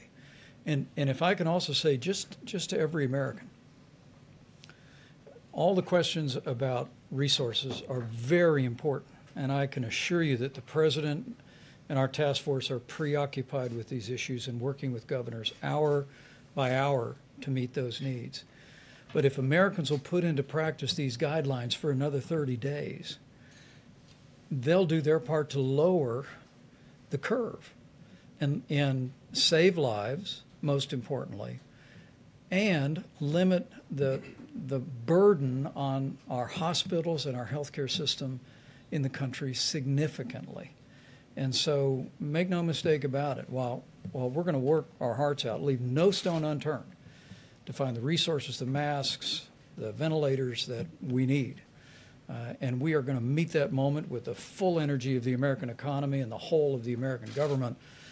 The American people have a role to play in preserving that medical capacity in a way that will ensure that people that are caught up in the coronavirus, particularly those that are vulnerable to the most serious outcomes, which are seniors with serious underlying health conditions or anyone with an immunodeficiency, have the resources, the support, and the health care that every American family would want their loved one to have. I do think we were very early, but I also think that we were very smart because we stopped China. We had never done that before. You know, we had never closed our borders before, as I read, I don't know, maybe that's not right. And Dr. Fauci had also said I think it was maybe the biggest moment because we were stopping the source, we were stopping the infection, but we also stopped Europe very shortly thereafter. That was a big decision. That was not an easy decision either. I stopped them a long time before people started stopping anyway. So we stopped China, we stopped Europe, we stopped all of Europe.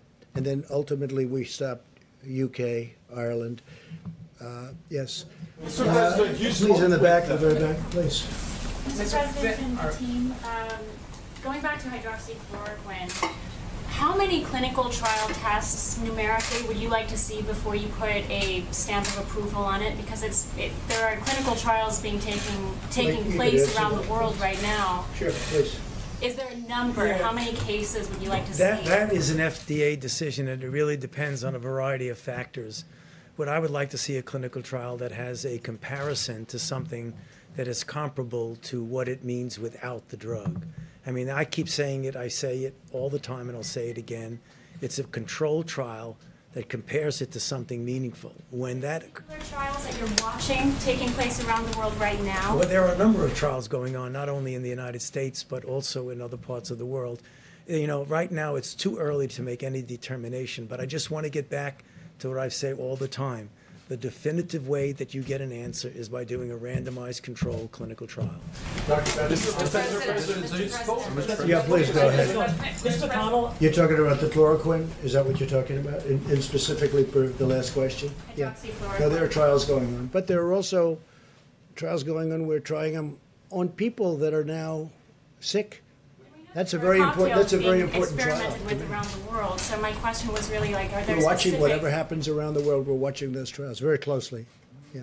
Mr. President, Mitch McConnell had a line today. He was on Mitch McConnell, yeah. He said that impeachment diverted the attention of the government. Do you think that in any way, this was happening and building at the same time, did it divert your attention or your team's attention or the Vice President's attention?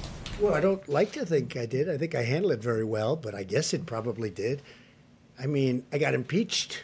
I think, I certainly devoted a little time to thinking about it, right? So, but think of it. It was a hoax. It was a total hoax. And when you think that I got impeached only because they had a majority in the House, they didn't get one Republican vote. 196 to nothing. Not one Republican. I don't think it's ever happened. The Republicans stuck together. And they stuck together in the Senate 52 to a half. A half. So, when you say that, yeah, I think it took a lot of, I see them going and saying about speed. Well, they probably illegally impeached me in the sense that if you look at the FBI today with what happened, the horrible things, nobody cares about that now because all they're thinking about is the virus, and that's okay with me. But you look at the report that came out from I.G. Horowitz, it's disgraceful what went on. It's disgraceful. It's a total disgrace. They got caught in the act. But you know what? We won't talk about that now. Did it divert my attention?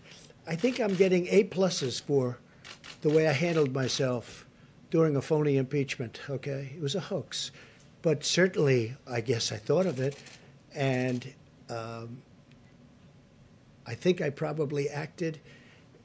I don't think I would have done any better had I not been impeached, okay? And I think that's a great tribute to something. Maybe it's a tribute to me, but I don't think I would have acted any differently, or I don't think I would have acted any faster.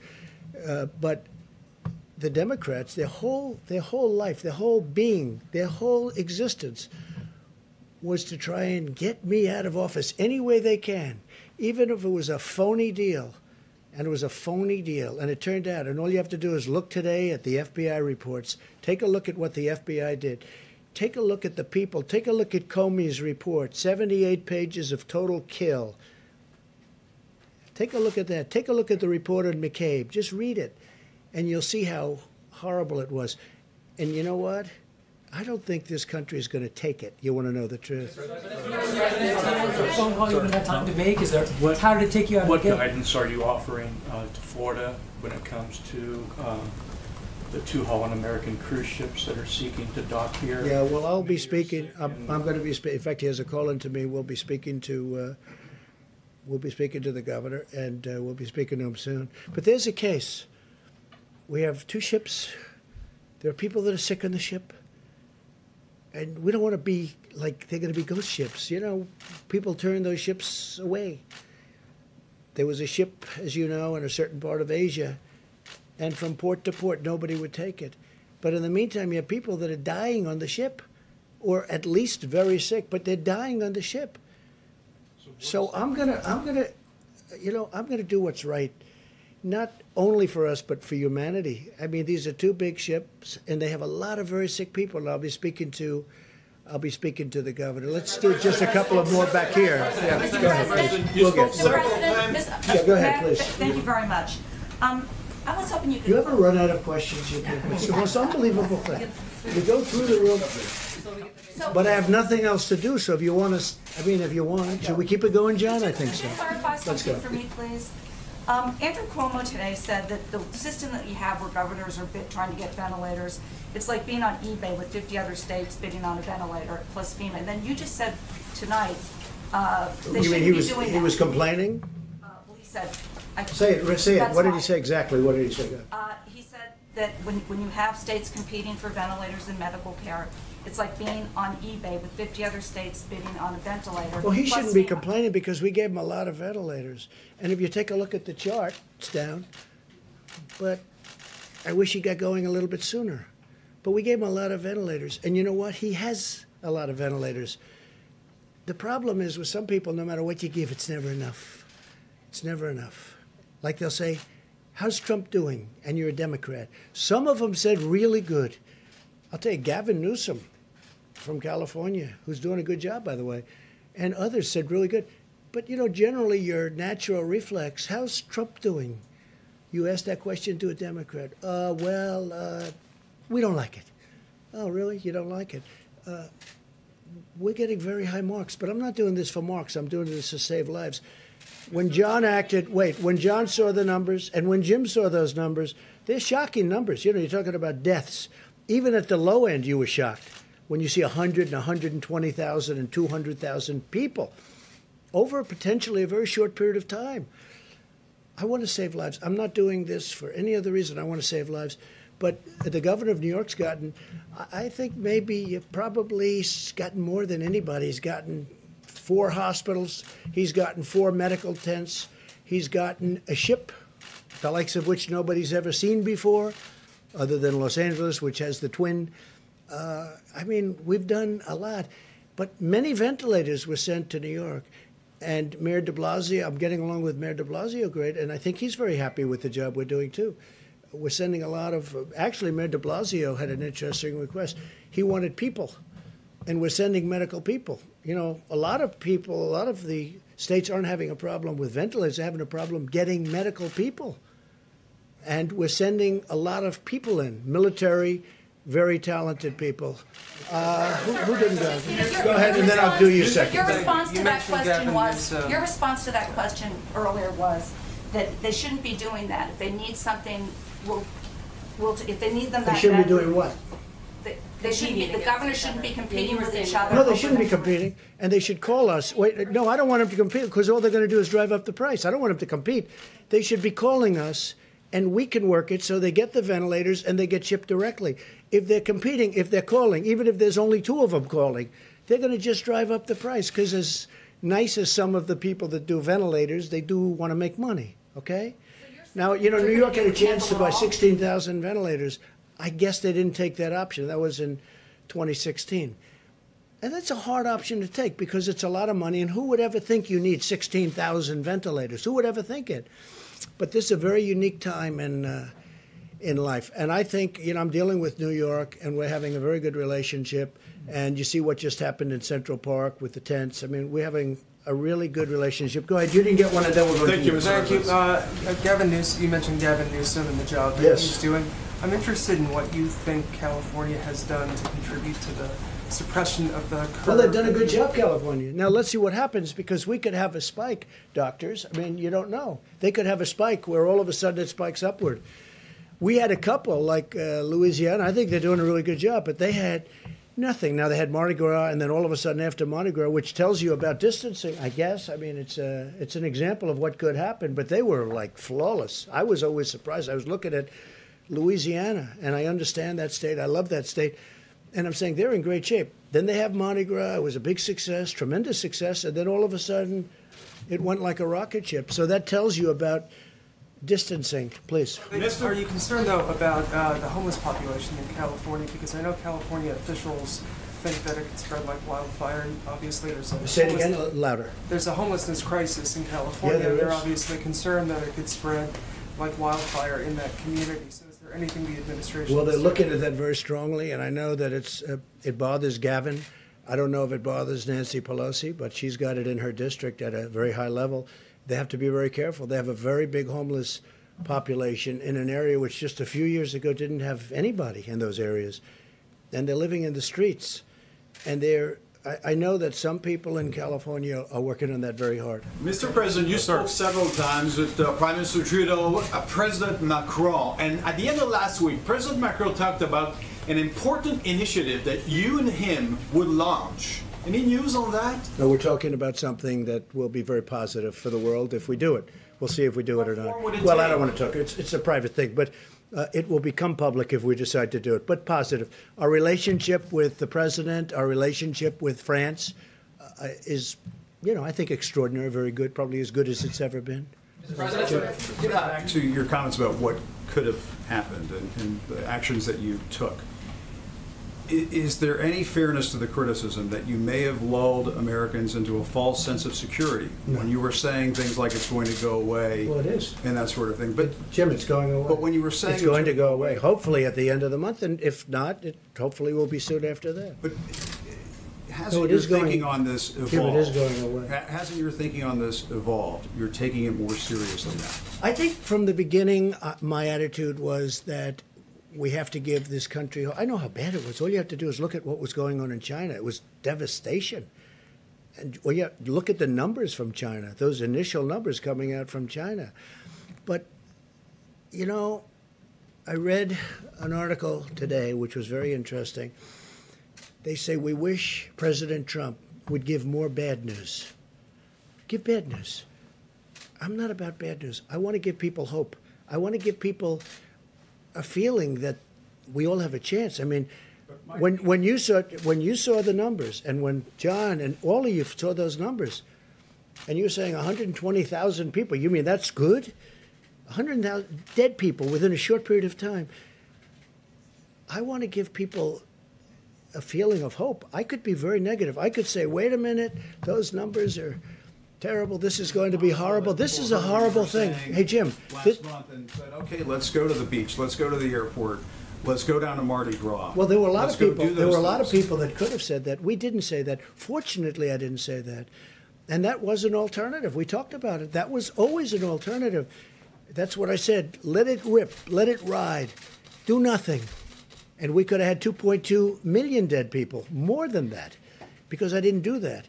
And we did catch it early, and we stopped China really early, and we stopped Europe really early because I saw what was happening. What happened is I stopped Italy because Italy was really heavily infected. We started off with certain parts of Italy, then all of Italy, then we saw Spain. Then I said, stop Europe. Let's stop Europe. We have to stop them from coming here. Europe.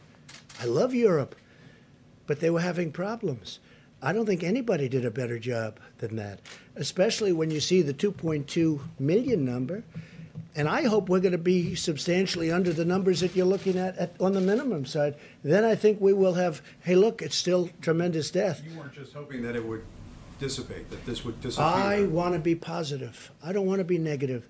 I'm a positive person. Somebody said, oh, I wish you'd be more negative. They literally have that. It's in one of the wonderful newspapers today. I wish it'd be more negative. Well, this is really easy to be negative about. But I want to give people hope, too. You know, I'm a cheerleader for the country. We're going through the worst thing that the country's probably ever seen. Look, we had the Civil War. We lost 600,000 people, right? Here's the thing. Had we not done anything, we would have lost many times that. But we did something, and so it's going to be hopefully way under that. But, you know, we lose more here potentially than you lose in world wars as a country.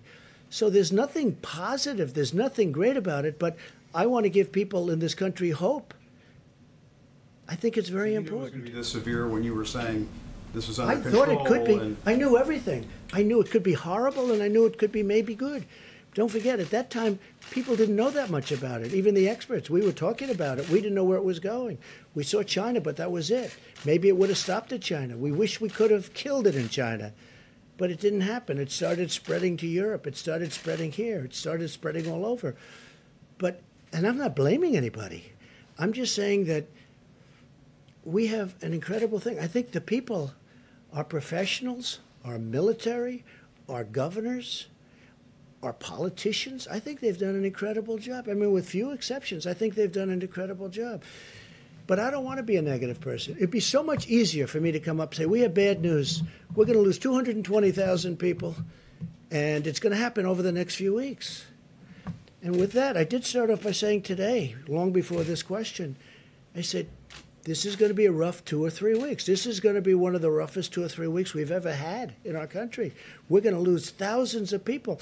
When I see 28, 29 people from the governor of New Jersey, 29 people. When you see 173 people died in New York yesterday, or whatever the number was, I think it was more than that.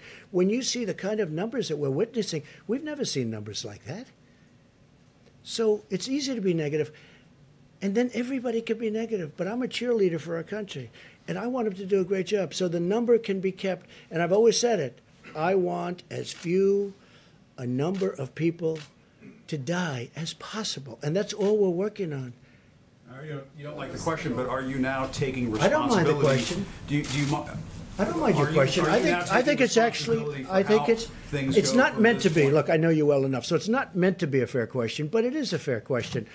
I think we've done a fantastic job. Okay, fine, I'll accept your word. Look, Jim, I think we've done a great job. We're going to see how it comes out. But when you look at minimal numbers of 120,000 people, when you look at it could have been 2.2 million people died and more if we did nothing, if we just did nothing. It would have gone up and it would have come down. As per your statement, it would have been confined. It would have been a similar time, maybe even less time. It would have been a violence like we've never seen in this country before. We had great professionals, great military, really great governors and politicians. I cannot say enough about what's going on. And as per what you said, I think we're way ahead of schedule in terms of numbers. I hope. But if we can keep it under the minimum numbers, the country has done, not me, the country has done a great job. But I think I've done a really good job of mobilizing. I think Mike Pence has been fantastic. I put him in charge of the task force. We have wonderful people on the task force, Jim, wonderful people. This man was working, literally, he had days where he didn't go to bed, he didn't go to sleep, he went 24 hours and then started the next day. People don't know the job he did. I didn't even know he was that good of a manager, to be honest with you, Mike, okay? And you never know that about somebody until they're tested under fire. But he saw it very early also. We both did. They saw it very early. They knew pretty soon. They probably knew sooner than anybody because that's what they study. That's what they do. Must be a depressing business, right? Must be a little bit depressing. But they've seen it all. Go ahead, Jim. Can I ask Dr. Fauci a question about a headline that's been running all day to get his perspective on it? There is a professor from MIT, Dr. Fauci, who suggests that coronavirus can be carried on droplets a distance of 27 feet. Do you buy into that? And if that might be the case, does that suggest that current social distancing guidelines may need to be extended? This could really be terribly misleading, John. What it was looking at the distance that droplets fly by speaking, by coughing, by sneezing. So if you go way back and go, achoo, and go like that, you might get 27 feet. But so when you see somebody do that, get out of the way. There are some people but that's not practical. I know people that can do that. That is not practical, John. I'm sorry, but I was disturbed by that report because that's misleading. That means that all of a sudden the 6-foot thing doesn't work. That is a very, very robust, vigorous achoo sneeze. That's what that is. And that's not what we're talking about.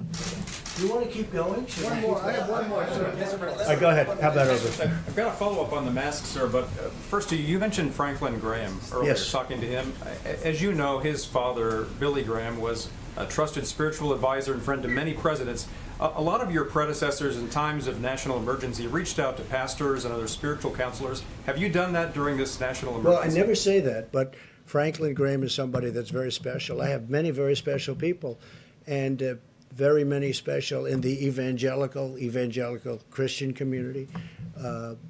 You can talk rabbis, you can talk a lot of, I have tremendous support from religious leaders.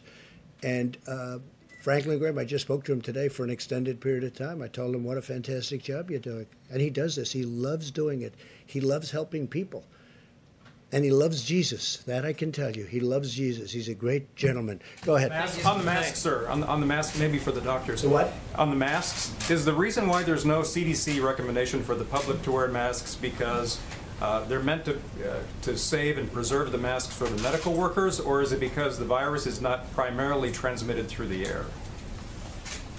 So there was the CDC does have recommendations on their website about masks that came to the task force several weeks ago about if you're infected, wearing a mask to protect others, and if you're working with someone who's sick and you have to be that worker in the household, because remember we want people in the household being taken care of, that they should wear a mask. I know your question is broader than that, and it's just being considered by the task force now about whether that recommendation that already exists relevant to wearing masks should be altered in any way. So it's still under discussion. And just about masks, you can get a mask, but you can also most people have scarves, and scarves are very good, and they can use a scarf. And we're only talking about a limited period of time. And it says in the recommendations you can substitute a scarf for a mask. So if people feel that, and I think, some people disagree with the mask for various reasons, and some people don't. But you can wear a scarf, you can do the masks if it makes you feel better. We have no objection to it, and some people recommend it. Let's go back Thank to you, the back. Mr. President. You people never get tired. Look at you. And there's still good questions, actually. Mr. President, again, I'm looking at the cases around the world in Latin America and the Middle East, and still you don't want to impose a travel ban for these areas. In Brazil, for instance, the President Bolsonaro, he keeps on being very active with groups. Aren't you afraid that what we're doing here can be threatened? You mean you people? You mean you people? Not here, but I mean the United States. I mean, you're pretty spread out already. I don't know if anymore. But you I don't think we'll understand have press conferences anymore. But I understand what look, we're very careful. I'm very careful personally, and But the travel ban, I mean, aren't you afraid? we are looking at numerous countries as they get in a position. Brazil, as an example, you mentioned the president. Brazil had no problem until just a short time ago. And now they're starting to get inflamed. And yes, we are absolutely looking at a ban. There are two other countries you mentioned. Iran already has a ban. They had sort of an automatic ban. In addition to that, they have a ban. So we're looking at certain countries as they become hot. So, Mr. President, you're starting a new 30 days now. What are your plans? Are you going to stay in the White House? Are you going to travel at all, or you shelter I in doubt place? I'll leave. I wanted to go to the opening of the hospital in New York, and my people couldn't even believe it that I said it, but I did. I wanted to go. They didn't want me to do it. The Secret Service didn't want me to do it for reasons. I wanted to go to the boat sailing into New York Harbor, but the governor did a good job of that, and the mayor of New York. So, I'd love to go out, but now I'll be in the White House, and it's sort of like a nerve center, control center. And I think it's important, look, you see what happened with Boris Johnson, you see what happened with others. I think it's important that I remain healthy. I really do. So for the most part, we're staying here. I've canceled many different events, and we'll be staying here for the most part. Mr. President, Tom Frieden, the former director of the CDC, wrote an article the other day in which he said what's really needed here, and he understands the work that the task force is doing, is an incident commander to really take command of where everything is going and how things are being coordinated. We have it. Is that something that could be useful in this particular instance? We have it. His name is Pete Gaynor. He's the administrator of FEMA. And when the president signed the National Emergency Declaration, he stood up the National Response Center at FEMA. And now I can tell you that when the White House Coronavirus Task Force meets, I'm at one end of the table, and Pete Gaynor and the whole FEMA team are by video conference at the other end of the table. And that's where, whether it be the air bridge that's literally bringing in millions of medical supplies from around the world, the thoughtful deployment of those supplies to hospitals, particularly with regard to ventilators. We're working very closely. HHS is fully integrated at FEMA now, but because of the president's decision to stand up FEMA in the lead, we have a coronavirus task force at the White House that's bringing the president the very best health experts and recommendations from every agency. But all the implementation, as we tell governors literally every day, is happening through FEMA. It's going down to the states through FEMA, and state requests are coming up through regional administrators for FEMA and back to the White House for consideration. At the same time, we have 4,000 ventilators that are parked in a warehouse in New Jersey. No, but that was the case. We also have... Excuse me. We moved them out. I They could have understand. had them a long time ago, but they didn't need them. But the question is, this happened. We also have people not knowing about the new Abbott testing facility, or testing system. If there were an incident commander who was in charge of all of that and getting the word out, would that be a useful John, thing? nobody knew about the new Abbott. It was just brought to life 2 weeks ago. They just came up with it. That's right. It was an invention that was just, so nobody knew about it. Nobody knew you could even do it. They did an incredible job. Their scientist came up with the idea a week and a half ago. I showed it to you yesterday in a box. I don't think you can do much better than that. If I may, Mr. President, I think your point's well taken. The Abbott Laboratories point of contact test was approved Friday. The President announced it in the Rose Garden on Sunday. Should have done it. We're socializing that all across the country to every governor, to laboratories elsewhere.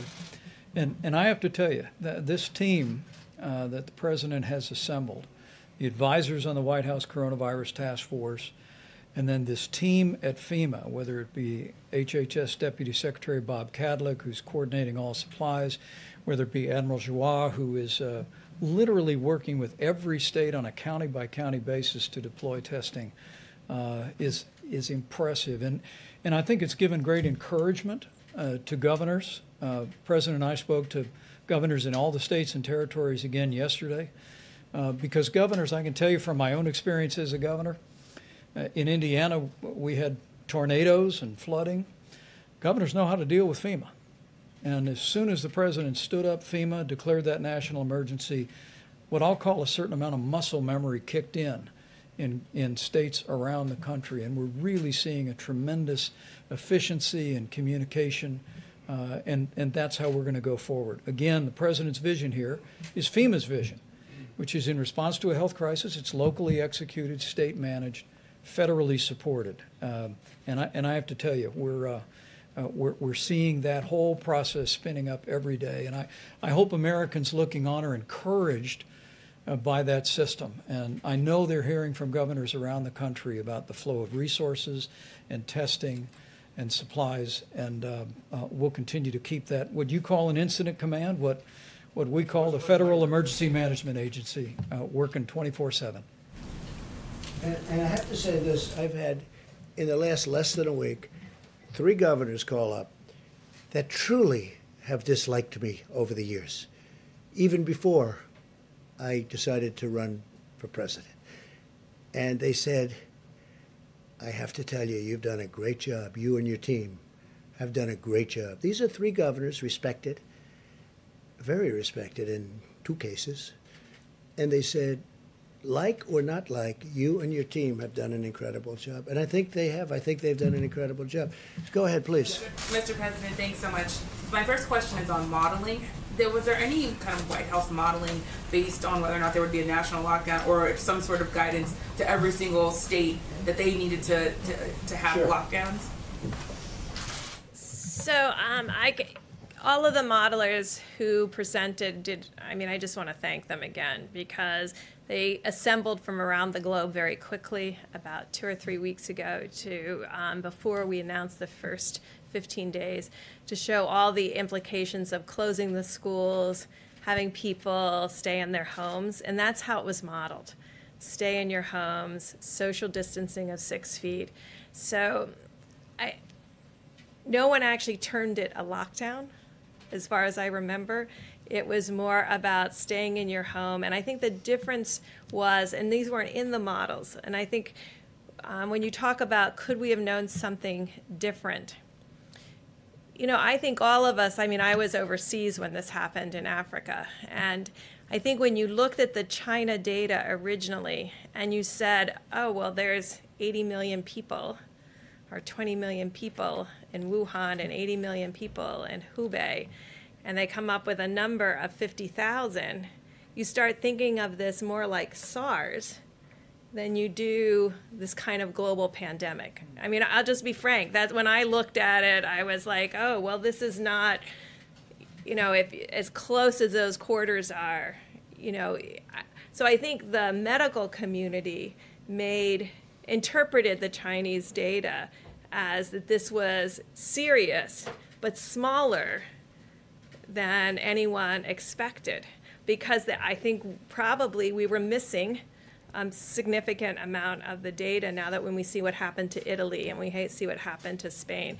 And so what was modeled is not a lockdown. 2 countries did remove people from homes that were positive and put them in separate spaces. That also wasn't modeled, but it could be modeled. And so we could go back and ask the modelers about lockdown versus not lockdown, but what they modeled was people staying at home. I guess what I was asking is for best case scenario, since it says best case scenario is 100,000 people. I know you're trying to get that number even lower, but is best case scenario every state basically having lockdown behavior, not maybe actual lockdowns, but basically everyone staying in their homes. So if that's true, why not tell every state to do that? It's everybody social distancing by 6 feet when they're outside. And that is probably absolutely the key more than anything else, is if you're never within 6 feet of any single individual, then you've controlled the virus. There are different methods to get you to that point. And I think what I've heard from our president and our vice president is they trust the American people to understand that they can be outside, take walks, be 6 feet away from anyone else, and be in their homes. And we trust them to do that without having to lock down. And then, Mr. President, a question on ventilators. I just want to add, I think the one thing nobody really knew about this virus was how contagious it was. It's so incredibly contagious, and nobody knew that. This is like, I don't know that anybody's ever seen anything like this. Normally you'd have to get close and touch and this, a lot of things have to happen. This is just like, it's truly invisible and so contagious. And I don't think any doctor knew it at the time. I don't think anybody could have known it. People have not seen anything like this. Yeah, so a question about ventilators. You talked about the fact that you don't want to see states bidding against each other. The governor of New York, Andrew Cuomo, said that there should be a federal system where the federal government sets the price, the federal government distributes the ventilators. Why not have that kind of system? Why have this? Well, essentially we do. We've distributed thousands of ventilators, and we have now thousands of ventilators, and we're buying them at a good price, and we're actually making them by the thousands. We're making them. You saw yesterday where Ford is going to have a tremendous number. They're looking to make 100,000 ventilators. Ford has been great. General Electric Healthcare has been great. General Motors has come a long way, I have to be honest. They're working very hard. We're making thousands and thousands of ventilators. You know, at the end of this, and there will be, don't say I'm optimistic, because I don't want to, I wouldn't want to do that. But I am optimistic. I'm a very optimistic person. Let me tell you, we will have thousands of ventilators. And what I want to do is make sure that we always have plenty for the future. But then we want to help Italy and France and other countries that you don't even know about yet with all of the problems they have. Because ventilators are very tough to come by. They're very hard to make. They're very complicated. They're very expensive. Yeah, please. Is Governor Cuomo mistaken? You could go ahead. Go ahead. Is Governor Cuomo mistaken when he's saying Well, I don't know. I can't take your interpretation of what he said. I don't know what he said. I think he's been reasonably generous considering he's a Democrat, and I think he'd like to run for president. So I think he's been pretty generous under those circumstances. But he's been very generous to me. Look, I got him ships, I got him hospitals, I got him a lot of things that he never thought he had pay dirt, okay? And I've been very generous on ventilators. If you look, they had 2,000 and 4,000. They had thousands of ventilators in his warehouse, in their warehouse, waiting to be picked up. They never picked them up. So I'd have to hear it from him, face to face. Do you want to, how about one more, and we'll see you tomorrow. Is that okay? Don't say that I cut it short. They'll say he. That's right. It could be almost tomorrow. But you know what? In the meantime, I'm sure people are enjoying it. Now I will say this. It's an incredibly dark topic, an incredibly horrible topic, and it's incredibly interesting. That's why everybody is.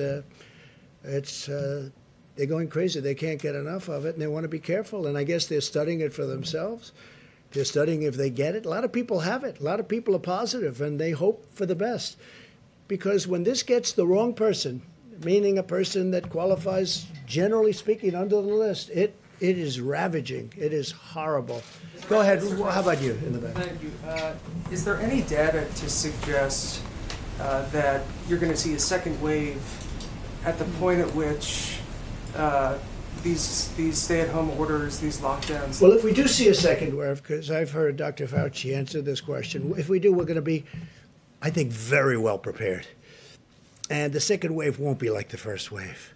And with that, I better let him give you a little bit more to that answer, because I don't want to have him upset with me and say, I wish you would have answered that question. Come on, doctor. So when you talk about second wave, I think you really are talking about two different things that are a little bit different.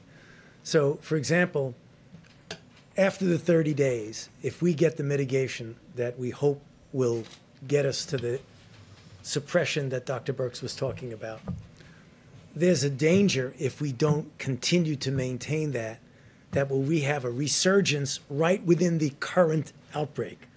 That's sort of a second wave, but it really is an exacerbation of the current wave. We hope that doesn't happen, and that's why we're really pushing and why I was so emphatic about making sure we abide by those mitigation strategies. The other aspect of a second wave is something that's just the nature of a virus that's, as the president said, highly transmissible and is going to be circulating in other parts of the world as we're going down, which I think we will, and I feel certain that we will. Then we have to worry about the next season. And as was just mentioned, that's when you use the experience that you have, the interventions that you've developed, and hopefully a vaccine that you'll be able to deploy as quickly as you possibly can. That's that second wave that really is more seasonal than an exacerbation of something that you pull back on. Dr. Fauci, can I And ask a you a lot question of on the a lot of very mortality positive rate? things are happening with the therapeutics and drugs of different kinds and the vaccines. I think a lot of very positive things are happening. Okay, one more. Please, go ahead. So under some of the worst case scenarios, there is a real scarcity problem. If you've given out, say, 7,000 ventilators and we've got 10,000 around. So I'm just curious, who signs off on those life and death decisions before GM and Ford ramp up? Well, I would who's say gonna sign Mike off on that? Pence, myself, the head of FEMA, some of our generals that are working that are doing an unbelievable, we have generals that are working that are unbelievable talents, unbelievable leaders, and it'll go through one of 3 or 4 people if it comes down to that, and I hope it doesn't come down to that, because I think we're very well equipped, and it's an honor to be here tonight. I appreciate it. I appreciate your interest. I think there is a great interest in it, and we'll see you tomorrow. We'll see you tomorrow. Thank you. Thank you very much. Thank you, sir.